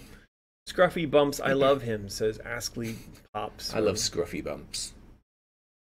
Death in Vegas, Rabbit. Good group. I saw Death in Vegas at a festival once. I like the pig in wolf's clothing, says Lucky Dragon. Rabbit and the banana monkey. Parasite dog. Veteran of War Rabbit is not doing it for me. Huh. I wouldn't have thought that was Veteran of War. Is that what it says somewhere? It's never what we said. We've always just assumed that these were sort of more like the kid in Toy Story, Sid, who has the collection of kind of broken and stuck together toys. I always imagined these were more in the vein of toys you would have found in his collection or would have sort of escaped from his room, things like that. Cat without tentacles. Asteria visual. Likes the cat without the tentacles. All right. Maybe. I mean, it does look pretty cool as just that shadowy black object. Maybe the tentacles is a step too far. Who knows? I think the back of the box on these things is always going to say, this is meant to be a step too far. Because that thing is pretty... Ugh. I wouldn't want this as a cat. I don't know. Anyway, I mean, one of the things I wrote as a funny tagline was, these toys are meant to make your friends say, "Ew, what's wrong with your toy?" They are plushy dreadfuls. They are dreadful. Yeah. Yeah. Right. Well, let's go ahead and roll it. Roll it. 3, 2, 1. Truth Decay. Ooh. It's not his shtick, but he won anyway. Congratulations, Truth Decay. For sure, you know the drill. You have won one of these here illicit pirate posters that we're technically not supposed to give away. So congratulations on your moral slide towards being a bad person. And you know how to do the thing. Write to support@mysterious.design. Send along your name and your address and your phone number, and do all that within 24 hours and in a format that does not cause anger or resentment or other things by myself or Martin. Yeah. Martin, do you want to talk about Freaky Fandoms? Go on then. Freaky Fandoms, our biggest sponsor and longest sponsor. Deborah and Andrew have a podcast where they talk about pop culture, movies, video games, books, and the like. The latest one, as you can see on the screen, they're talking about Nightbreed. You haven't seen, you said. Not. I've seen a lot of Clive Barker stuff. I've read all of his books. I've met and worked with Clive Barker. I've been to his houses in Los Angeles. But I've never seen Nightbreed. So I've done a lot of Clive Barker things, but I've never seen Nightbreed. I saw it once many moons ago, but I should probably see it again because it was kind of funky, I seem to remember. But yes, they are talking about Nightbreed in this particular podcast. So where are they? SoundCloud? Everywhere. Where are they not? Instagram, YouTube, Twitch, Twitter. You can find Freaky Fandoms everywhere. Yes. Go over, give them a listen, give them some love. They're even in the they've got their advertising in the banners here. It's all over the place. Right there. Where would I post? Is it there? It's in that banner. And if you're watching this on YouTube, you can scroll down into the description of this video and you will find links to their stuff. Why is that? Because they're our biggest and longest running sponsors. So if you go and you support them, that's also supporting us, and it's supporting them, and everybody's happy. It's supportception. It is. Yay. Alrighty. So yeah, there you go. There you go. Now let's get into a couple of other things. We're getting towards the end of today's stream. I wanted to just mention really quickly, there's not a lot of stuff to look at on Alice Asylum this week. That is partly because there's been people on vacation, myself included. One of the people on vacation was Dario. He is in Italy, and these days... Did you do this, or is this a thing in the UK, or is it just the rest of Europe, where like the whole month of August is a vacation? I don't remember that ever being an England thing. Well, it is a thing, and it is a thing with a lot of the people that we're also dealing with on the business development side of Alice Asylum. That we had process going along, and then suddenly we get an email that says, "Don't expect any communication or progress for the next month because everybody's effing off on vacation." So that has slowed us down on the business development side of things, but it also kind of slowed us down on the art side of things. And the art side of things was also slowed down by the fact that last week I was on vacation, and then Alex Crowley has been on a kind of vacation because he's moving house. So really, most of the work, as you saw, that got done last week was done by Jennifer, and she did a tremendous amount of work on the plushy dreadful thing. So when we switch gears to look at Alice Asylum stuff, I think we didn't stop and look at this. Why is that Triclops? I mean, it's three blind mice, and he's been stuck together where it's one mouse, three heads, so he's a Triclops. It's probably licensing issues, because I think Triclops was a bad guy in He-Man. I see. Well, I mean, one of the things when you do a name like that, if it doesn't clearly intersect with the He-Man version of Triclops, then they don't have a claim. So, right. Anyway, but there was work being done by Joey this last week. She was continuing her efforts on this. She calls this image Small House. Okay. So, yeah. And now, if you were following along on Patreon, or maybe if you even saw our last stream, was this on the last stream? Yeah, it was. Yeah, we talked about it a little. And we collected a bunch of comments, and I showed how I thought that the image should be sort of tilted. Now, she's messed this up. I mean, the whole tilt thing is weird. Everything's wonky. I mean, the blood is going down the walls in a normal fashion, but then the lampshade is off to the side, so it's a little wonky. But anyway, it's lovely. Yeah. It's meant to be wonky, and she sent along with it a kind of sorry, I'm just doing a terrible job of curating images here. Is it going to be like... It's not here. Oh, it's not even here. Great. That's awesome. Well, if you go over to Patreon, you'll see that she did a key that sort of explains all the different elements that are going on in the image. So the image itself is obviously the top here, and then she did this image, which breaks down a bunch of the hidden elements in the scene. And so she's showing how, there's these tentacles in the images here. There's a bunch of tentacles hidden around. There's real tentacles poking through the ceilings.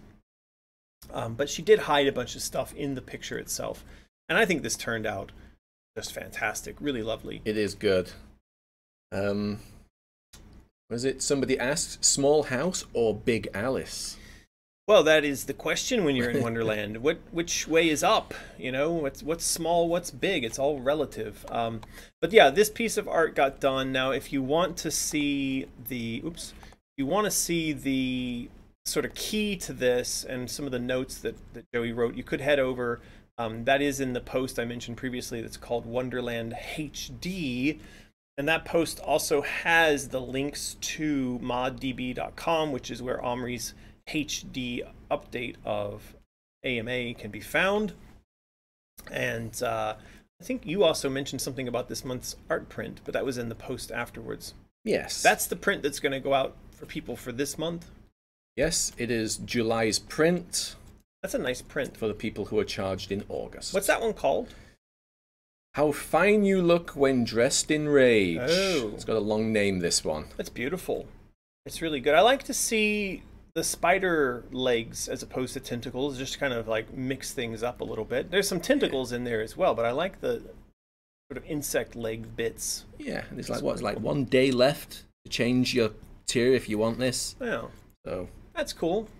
Beautiful. It is. It's a good one. All right. Anyway, back to this. That was the piece of art that Joey turned in and did her revisions on. Now, some of the other stuff that got done on Alice Asylum, Omri is working on the area that is inside the chess kingdom. And this is kind of all contained inside of Asylum under the umbrella of depression. And so this was some of the work that he's been doing on that. I think this was actually an older piece of art, but I neglected to include it in any of the recent updates. But this will be an area that Alice explores in the chess realm. And as we've mentioned previously, the chess realm is divided between the black and white pieces as per usual, but it also has chaos integrated into the scene. So we've said that in other places in Wonderland, chaos is sort of creeping and overtaking, but the chess realm have figured out how to integrate chaos and live a happy coexistence with it. So when Alice gets there, that's going to be kind of a major part of the story is, hey, the Queen of Hearts, who is the Queen of the Cards, she's very anti-chaos, and she's doing everything she can to fight against it to maintain order. And then the chess pieces have figured out how to integrate chaos peacefully into their lives. Right. And that is indicated here by these little fungusy growing tendrils and tentacles and whatnot. Right. Yeah. I see somebody, Lucky Dragon says, it should be red and white pieces. Yeah, we're talking about that. We're talking about how the red and white and the black, like, how are we going to work all this kind of stuff into the story? I'm still working on that with Alex, so we are doing some story stuff in the background while Omri is doing art stuff in the background. So there's going to be an update before too long on things related to story in that realm. And that'll give you, Lucky Dragon, and all of our other insane children a chance to chime in on and talk about the content of that and how the narrative works around that.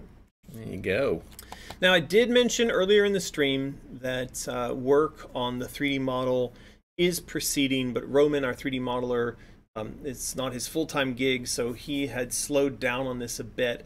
But we should see an update to this model. And again, those updates based on your feedback, on the feedback we've gathered online, we should be seeing an update to this in the next week, I think. Right. And hopefully the update will come with, oh, I know why these images aren't displaying. Because I copied those in there after you clicked on the image in there. That's why I'm missing a bunch of art like this. Okay, that's interesting. Damn you, Martin. Okay, so this is what I wanted to show. This was a piece of art that I think Omri did that's meant to be kind of an example of Alice's house, the one that burns down.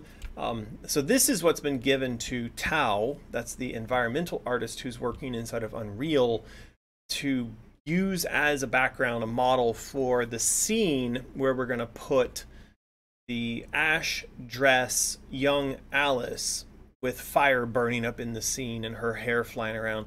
And I've seen some of that stuff in Engine, the kind of early bits of that. We don't have anything we're ready to show, but I've seen some of it and it's looking really cool. So that's getting done. This is a screenshot from the guy who's in possession of Alice Madness Returns source code. So like I said, we are working to try to get this back from him so that we can then pass it to EA so that it can then maybe get republished in various places. But yeah, he sent along these screenshots just as a proof of life that, like, hey, I've got this, you know. You're holding up today's newspaper. Something like that. So what else have we got in this folder? Now that I've refreshed the folder, there might be a few more bits and pieces in here that were not in the other. Ah, right. So this is the key. So she's written that there's 12 tentacles, 6 blue butterflies, 1 blossoming rose, smiling with sharp teeth, a red-eyed rabbit hiding in his hat, 4 teapots, and 12 hearts beating. So can you find those things? If you can't, then there's the key. She supplied a key to unlock all the things hiding in the scene. Excellent. Yeah, very cool. Lucky Dragon is asking if we ever read their comments about the chess realm being mirrored. I'm wondering if so. this is But before we get into comments, I did want to bring up one thing, because that's it. I think we got through art review, we played the game, we've given away prizes. You've got some comments we can read there in a second. But someone in the chat did ask about Oz. And that does bring me to a point I wanted to make. So I've mentioned now several times recently that we've brought on board a person to help with business development. Now that had been one of the tasks that I had been handling personally, which we are now going to hand over to someone else to take care of. His job will be the interfacing that's going on, say for instance with EA, but also with potential financiers and publishers. Now he's told us that right now is a really good time to go out and secure financing for the development of new games. There's a lot of investors out there who feel like the start of the console cycle is a great time to put money into new games, because by the time they're done in 2 years time, you'll be like right at the midpoint of saturation, you know, high saturation of the new console cycle, the new consoles, and that's a great time to release new games, right? So this means that with him taking the business development stuff off my plate, I then have a bit more time to focus my creative energy on more than just Asylum. So while we're going to continue working on Asylum, and that means working towards getting the design Bible done, which helps further our efforts at trying to get someone to fund Asylum. I also want to spend a few cycles on something else.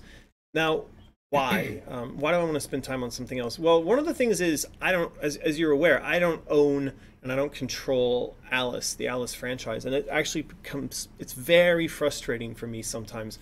I've been interfacing with EA now for 2 years trying to get a license in place, and I can't say much about the process other than, look, after 2 years, anybody starts to feel frustrated in a process like this. I'm no exception to that, and as a result, I really do want to be able to be focusing some of my energy on something that I control, that we control. Now, I don't necessarily mean that it has to be Zombie, but I do want to open this question up to you, our audience, our patrons, and I'll write a post up about this. If we devote some cycles to building a couple of smaller presentations around new ideas, what should those ideas be?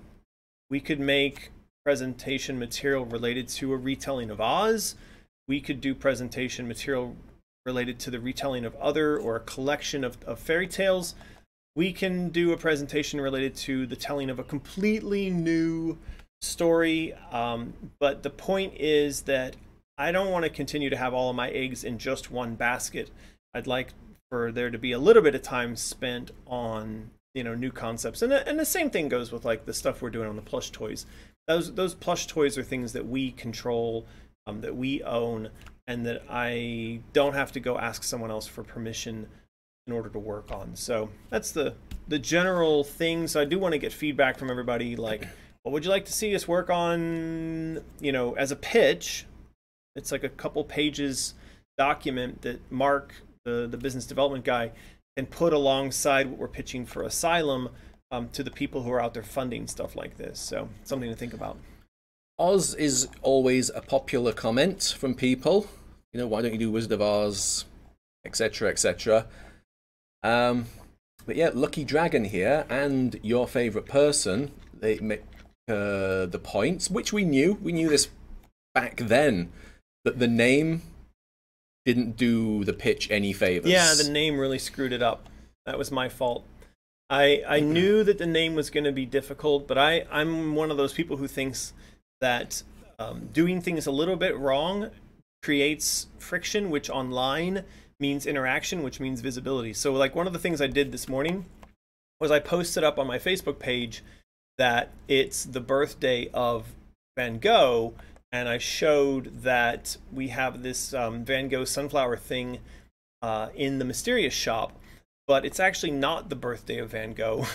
It's the anniversary of his death. But the funny thing is that if I had just posted up that it's the birthday of Van Gogh, no one would have said anything. But because I posted up that it's the anniversary of his death, people came along and said, it's not his birthday.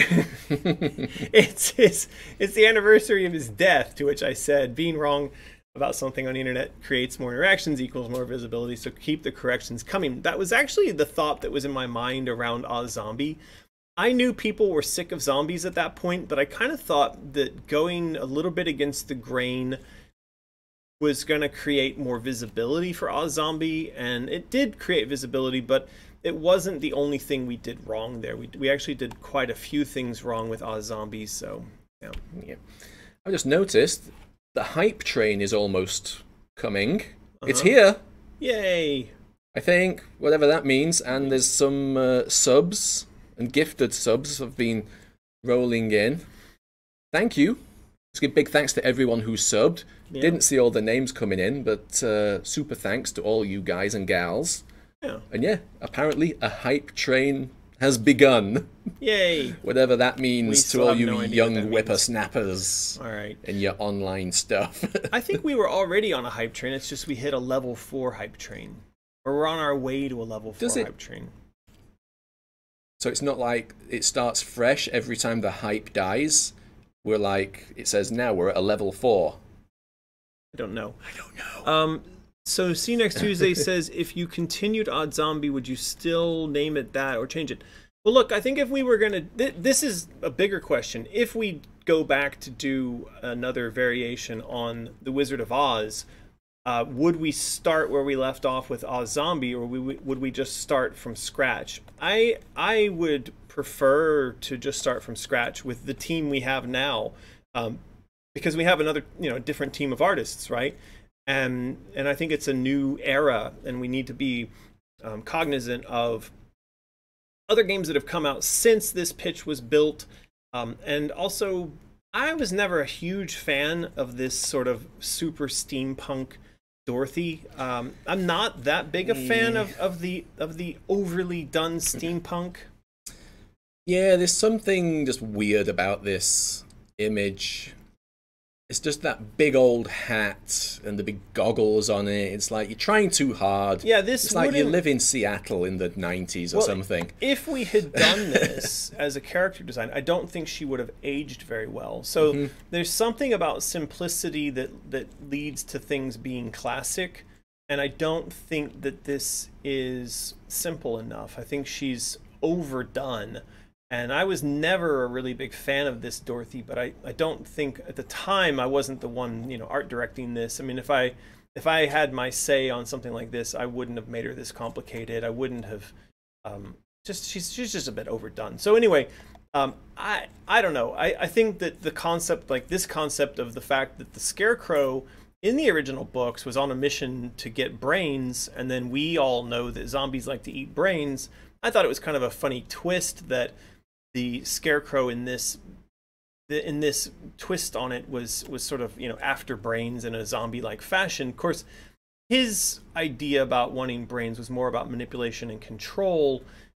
Anyway, there was some cute ideas in here. I think it's fine to start over, though. I'd like to start over, but this is a question for everybody. This is a question for you. Yeah, I mean, there's a lot more to Oz than people realize that was in the movie, was there not? I mean, I'm no expert, but I remember you telling me that there was massive amounts of Oz to be explored and all like different races and nonsense going off. Well, it's also important to remind people that this would, if we do an Oz, this will be my third attempt, because way back in the day when I first started working with Ken Wong, we did something called American McGee's Oz. This was a toy from that project. It was a straw golem. This was artwork that Ken Wong did of a Jack Pumpkinhead.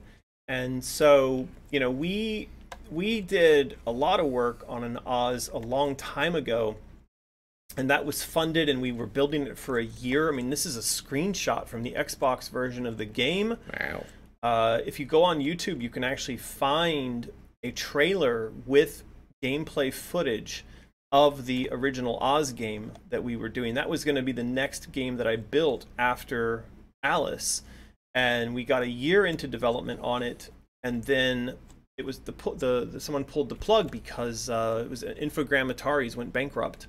And so, but we did have dreams to make an Oz game years and years ago, and then it died. It was very sad. The flying monkey? That's a flying monkey toy. These toys turned out really nice. The packaging was kind of subpar, but the toys themselves were quite good. And I think the toys sold quite well, and they're worth a lot of money now. Right. So yeah, these did really well.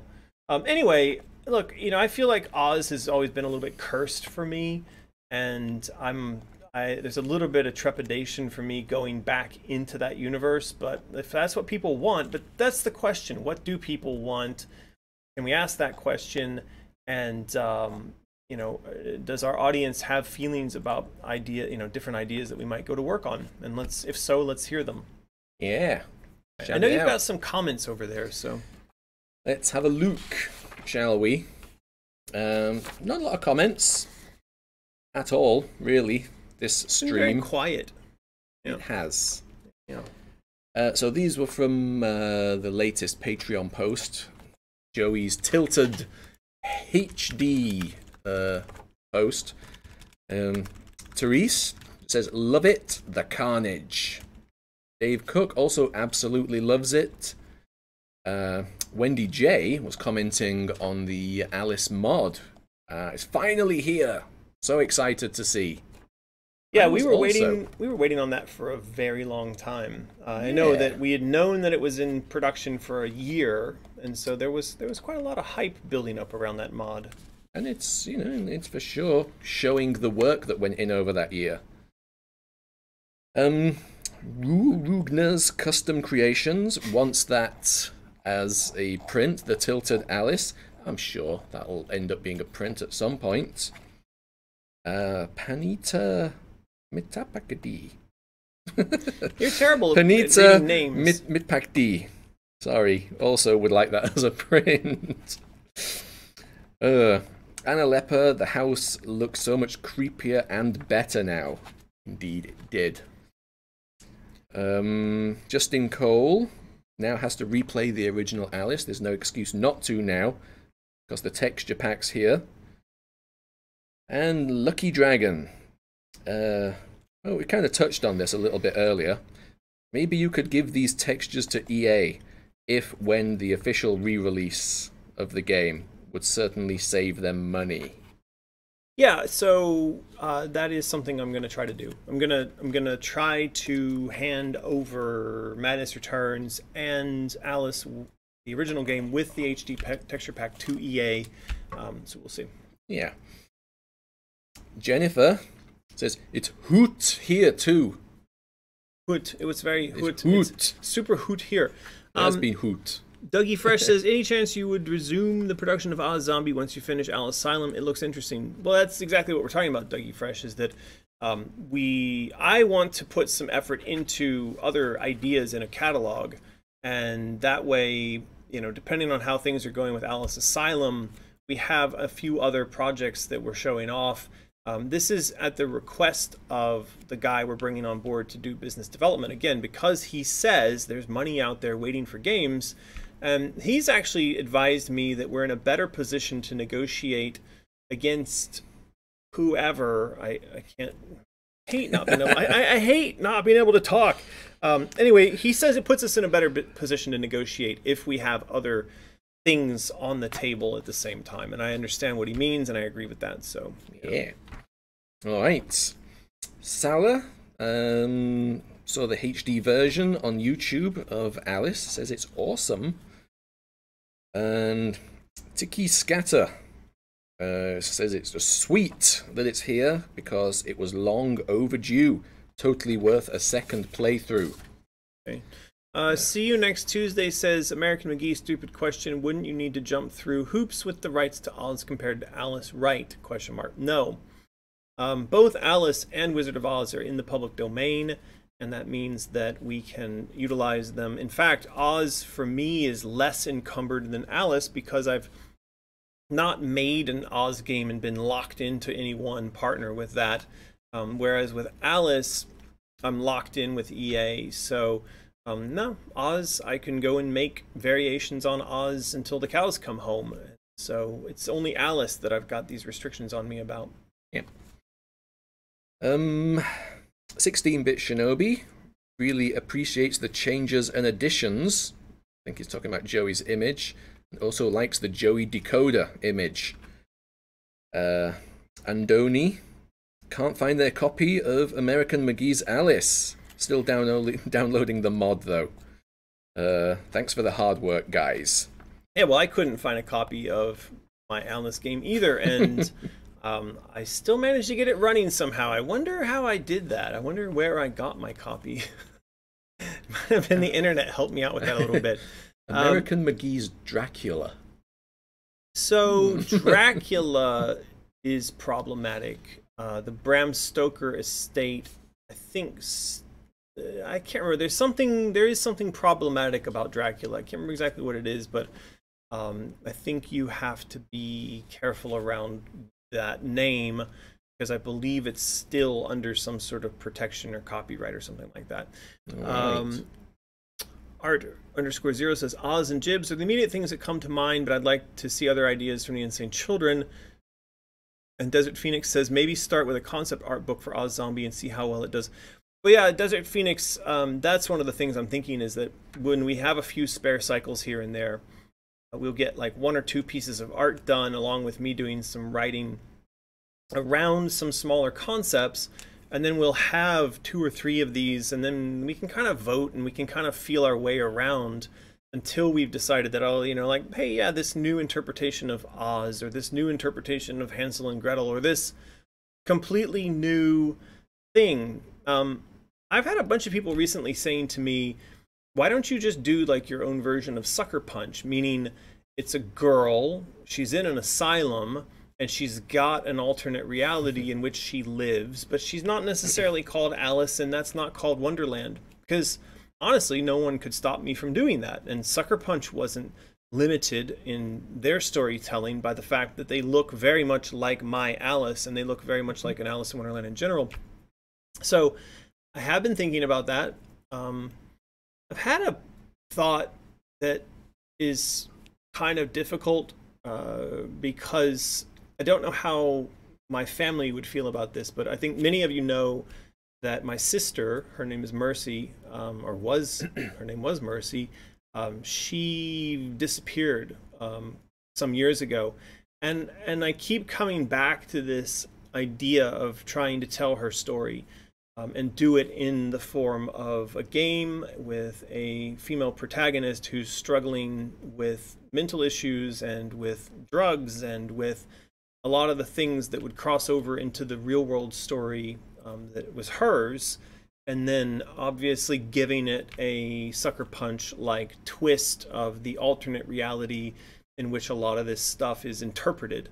And to me, that's a story that would be as close to my, core as Alice is, because Alice is my attempt at repackaging a lot of the crap that I dealt with as a child, having to do with sexual abuse and psychological abuse, and filtering that all down into a game.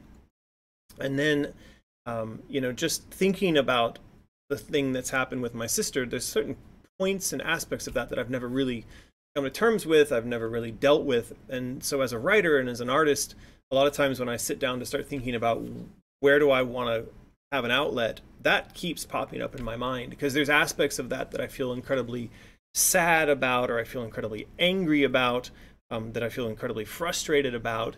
And I feel like there's something there with Mercy's story and her struggle, and the mystery of all of that, that could be utilized. But some people might look at that and say, well, that's just exploitation of pain and suffering of a family member, and of the family members who are to this day suffering because of her disappearance. But that's something that I'm thinking about. Maybe there's an original creation in the kind of Sucker Punch fantasy realm, but it's centered on a character that would be inspired by my sister.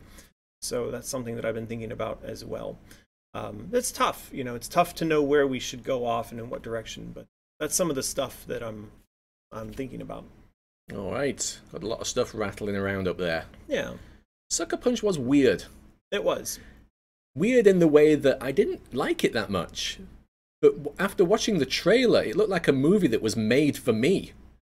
Like just a bunch of saucy ladies getting up to like fantastical adventures in over-the-top action. Yeah, what's not to like? I only saw it one time. And it just turned out to be a bit, Yeah. Go figure. Yeah, well, I only saw it the one time, and I remember feeling that it was quite plasticky. It just didn't connect with me. The characters didn't connect with me. The story didn't connect with me. But maybe I should go back and watch it again. I seem to recall that it was so over the top in so many places that it didn't balance out the emotional connection to the main character in a way that carried me through all of the over-the-topness. But it's just me. Yeah. All right, a few more comments here. Jana North just praising Joey's images some more, saying they're awesome. By the way, there's a bunch of supportive comments, a bunch of supportive words in the comments here, and I appreciate that from everybody. It's just something I've been thinking about for a long time, and it's not easy for me to get it out. When I get it out, it makes me want to cry, which is maybe a sign that I should be trying to get it out. Maybe I should be trying to convert that into something from art. But I do appreciate everybody being supportive and kind in the comments there.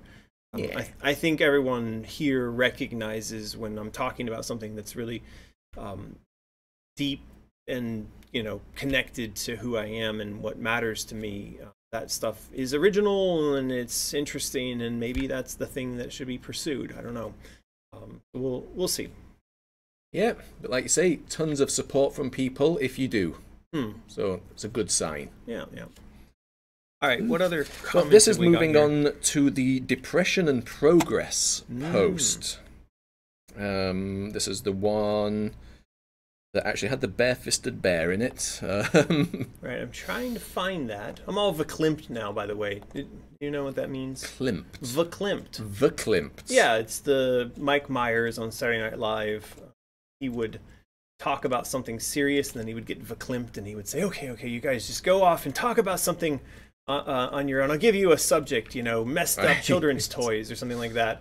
But anyway, it was his funny way of saying when he got emotional or sad. All right. I can't seem to find our Patreon page. Oh, there it is, right there. Yeah. What's this one called? This one. Oh, Depression. Yeah. Yeah. So what was going on in this post? Well, this was artwork from the chess realm, plus some photos of us going down to Yen's hometown. This guy, I want to tell you something really crazy about American politics. This guy is 78 years old. Right.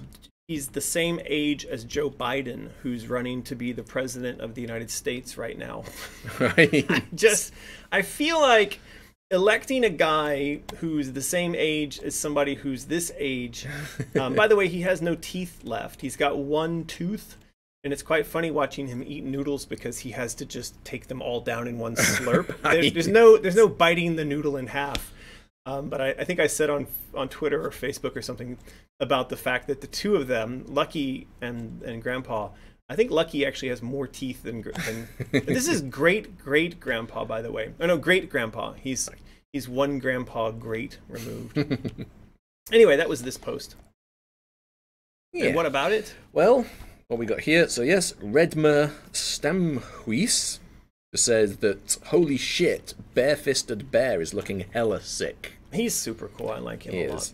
Yeah. Shelby Finley just questions pig in wolf's clothing. Yeah.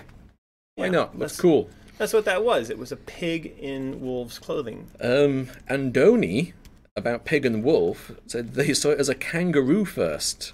There's also this wolfaroo. There's also this wolf in grandma clothing, which I thought like that as well. I thought that was pretty fun. I don't believe that we would be the first to have done that, though. I feel like I saw that was done somewhere else once before. Probably, I reckon. And Lucky Dragon here again, saying about the art prints now.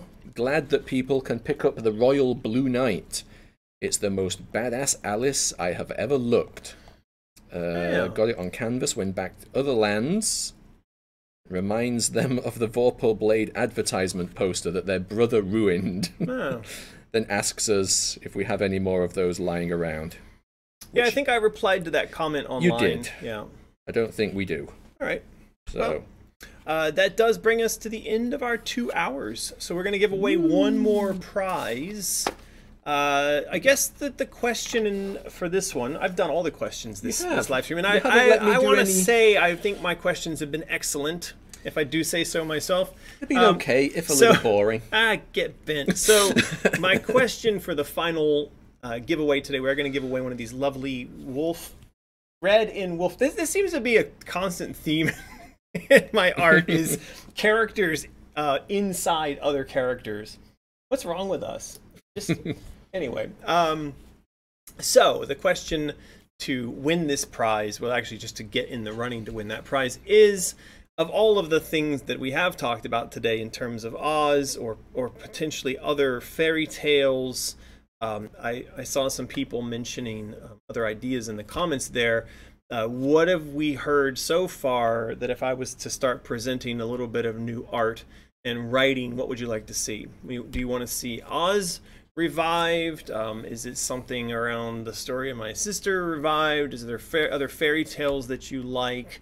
that you'd like to see revived, like Red Riding Hood or things like that. Don't say Peter Pan, because that one is definitely off limits. We're not allowed to touch Peter Pan.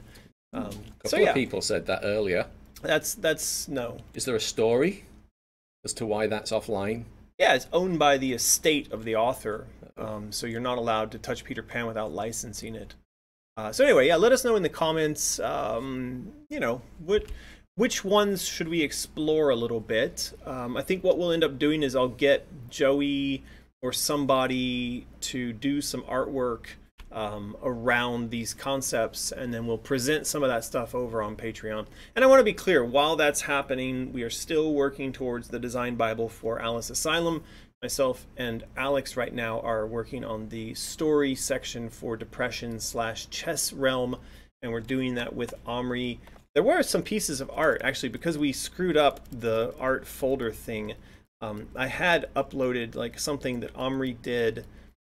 Yeah, it was this thing. So we never got a chance to discuss this, but basically Omri had done this based off of his reading of Alice's adventure into the chess realm in the books, and because there were certain moves she had to make in order to get closer and closer to the realm, and he was asking whether or not we might emulate or copy some of that stuff as the structure for how she would approach this realm in Asylum. So that's stuff that we're going to be working on for Asylum, and then we'll have some of that to show the next time we do a live stream.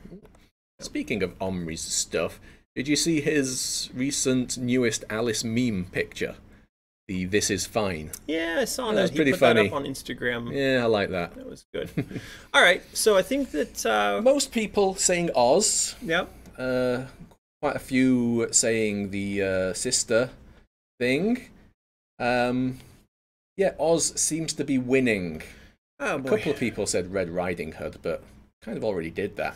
I have done Red Riding Hood quite a few times. I'm happy to do Red. I mean, the poster we're looking at here is Red Riding Hood. I think Red Riding Hood is a fun one, but Oz certainly has a lot more depth to it, and the thing around my sister could be interesting. We'll see. All right, let's go ahead and roll it. Roll. Silver Jinxed. Okay. Why do I feel like Silver Jinxed won Let's have recently? a look. Anyway, congratulations, Silver Jinxed. You're allowed to win more than once. Yes. You know how to do the thing. Send an email to support@mysterious.design, and we will want to see your name, your address, your phone number. Format that in a human readable, normal way that doesn't cause anger or frustration. And then we will be sending you one of these here art prints. I think we're gonna, oh, that's important. So we're gonna test something on you guys. There are these magnetic frame things that we want to ship along with the art prints. And the idea is you'll get the art print rolled up in the tube, but you'll also get these magnet bits. And they obviously clip together, but you clip them together around your art print. Nail this on camera. There we go. Oh, terrible. I did a terrible job. Anyway, you clip them together on the art print, and it basically forms like a instant frame. The thing though is we don't yet offer these. We don't sell these yet. I want to see about what happens when we try to ship them, because I don't want the art print to get damaged in the shipping process. Yeah, they would have to be rolled up in something, wouldn't they? And I think the shipping tubes have to be bigger. So, really? Well, that's what we're going to find out. So, the 4 of you who won these things today, we're going to get emails from you, but I think once you get your prizes, email us and tell us like where the prints messed up and did the frames work and all that kind of crap. So please do. You are guinea pigs. There you go. Yeah. Guinea pigs. All right. That's it. So, yeah, anything before we go? No, Silver Jinx says gotcha. She seems to be on board with the magnetic frame testing. So yeah. So I think it'd be cool if when you order something from us, you get an art print, it's rolled up and it comes with the frame. Because then you could just take it out and it's actually got like a little frame hangy string on the top there. How's the top thing done? It's made out of like a little leather string. One of them has the string through it. Yeah. Right. But I think it's kind of nifty, you know? Yeah. Like, it makes it where it's instant art. You get it, and then you just hang it on the wall. Boom, done. Done. Done. Get bent, governor. All right, that's it for today. Are we going to be going, or are we going to big up, like, the 4 things? Oh, you can do that. Okay. I don't know. We also need to do, like, the Lucky 5 thing for Patreon while we're here. Yeah? Yeah. Then you do that while I try to find my webpage. There's the 4 things. If you would like to help support the stuff we do, you're already helping. Being here is cool. The subs, the bits, the hype trains, the farts. Somebody played a fart. I heard it in the thing in my headphones over here. I thought it was actually you farting. No, sorry. But yes, we have 4 other things if you would like to help out. Thing number 1.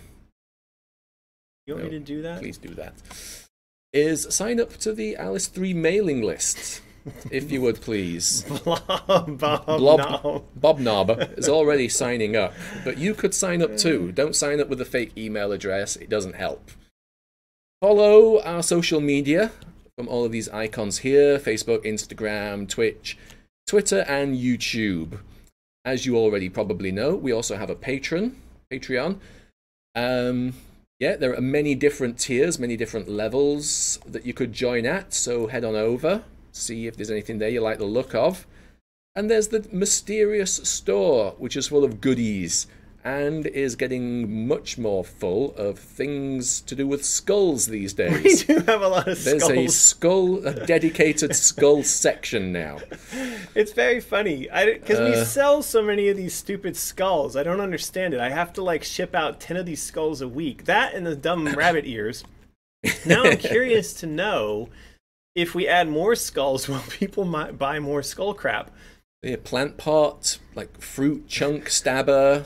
Lights, spoony fork. What I don't get, I don't even know how they find these things. You know, you should put those rabbit ears under poopy gifts. I was going to. Because that really is, I don't even know where the rabbit ears are. How do people even find them? Where are the, they are. These, for some reason, we sell like 10 of these a week. And it doesn't make any sense. And is it this video that makes them sell? I don't know. Where's the volume? This might very well be RIP headphone users. Yeah, sorry. I remember it being quite loud. All right, I won't do it. But anyway, these rabbit ears sell, and I don't know why. And it just freaks me out that we sell so many of them. But we do, and then we sell a bunch of these skulls, and none of it makes any sense to me. But anyway, if you want to support that, so this stuff, Mysterious, is what supports me and my wife and my kid. So when you buy skulls from us, that is what supports, and it supports Martin too. So yeah, go buy skulls. Yep. That's how you support us. And I guess the last thing then is over on Patreon. Each month we do something called the Lucky 5, where we just get a random number generator, pick 5 people, and they win something. Haven't decided what that is yet. But in order to keep things legal and above board, it can't only be for patrons. So we're opening up here as well. So when this is uploaded to YouTube, if you comment below that YouTube video with, I don't know, what kind of quirky stuff have we said today? I don't know. Hashtag Pandapede. Pandapede. That sounds like a good, yeah, we did say Pandapede. And then anyone who does that in the comments below the YouTube video will also be in the draw for whatever we decide to give away. Can you go over the day winners in case people went on a bathroom break at the time? What? What? That person wants to know who won things today? Well, it wasn't you. No. It wasn't you. Cirilla Rose, Cyber, Dante, Truth Decay, Silver Jinxed. There you go. All right. It wasn't you. Don't do Pandapede here. Do it in the YouTube video once it's uploaded to YouTube. Please. I don't know if you explained that very well. Anyway. I said it really clearly. All right. Thank you, everyone, for joining us today. You are all loved very much. We hope that wherever you are in the world, that the pandemic or whatever other disaster is not causing you too much grief. And there's some Lulu rolling around on the floor at the outro. Good timing. Alrighty. Good timing, dog. We will be back again for more live streaming in 2 weeks. And I think it's about it. So see you later. Get bent. Goodbye.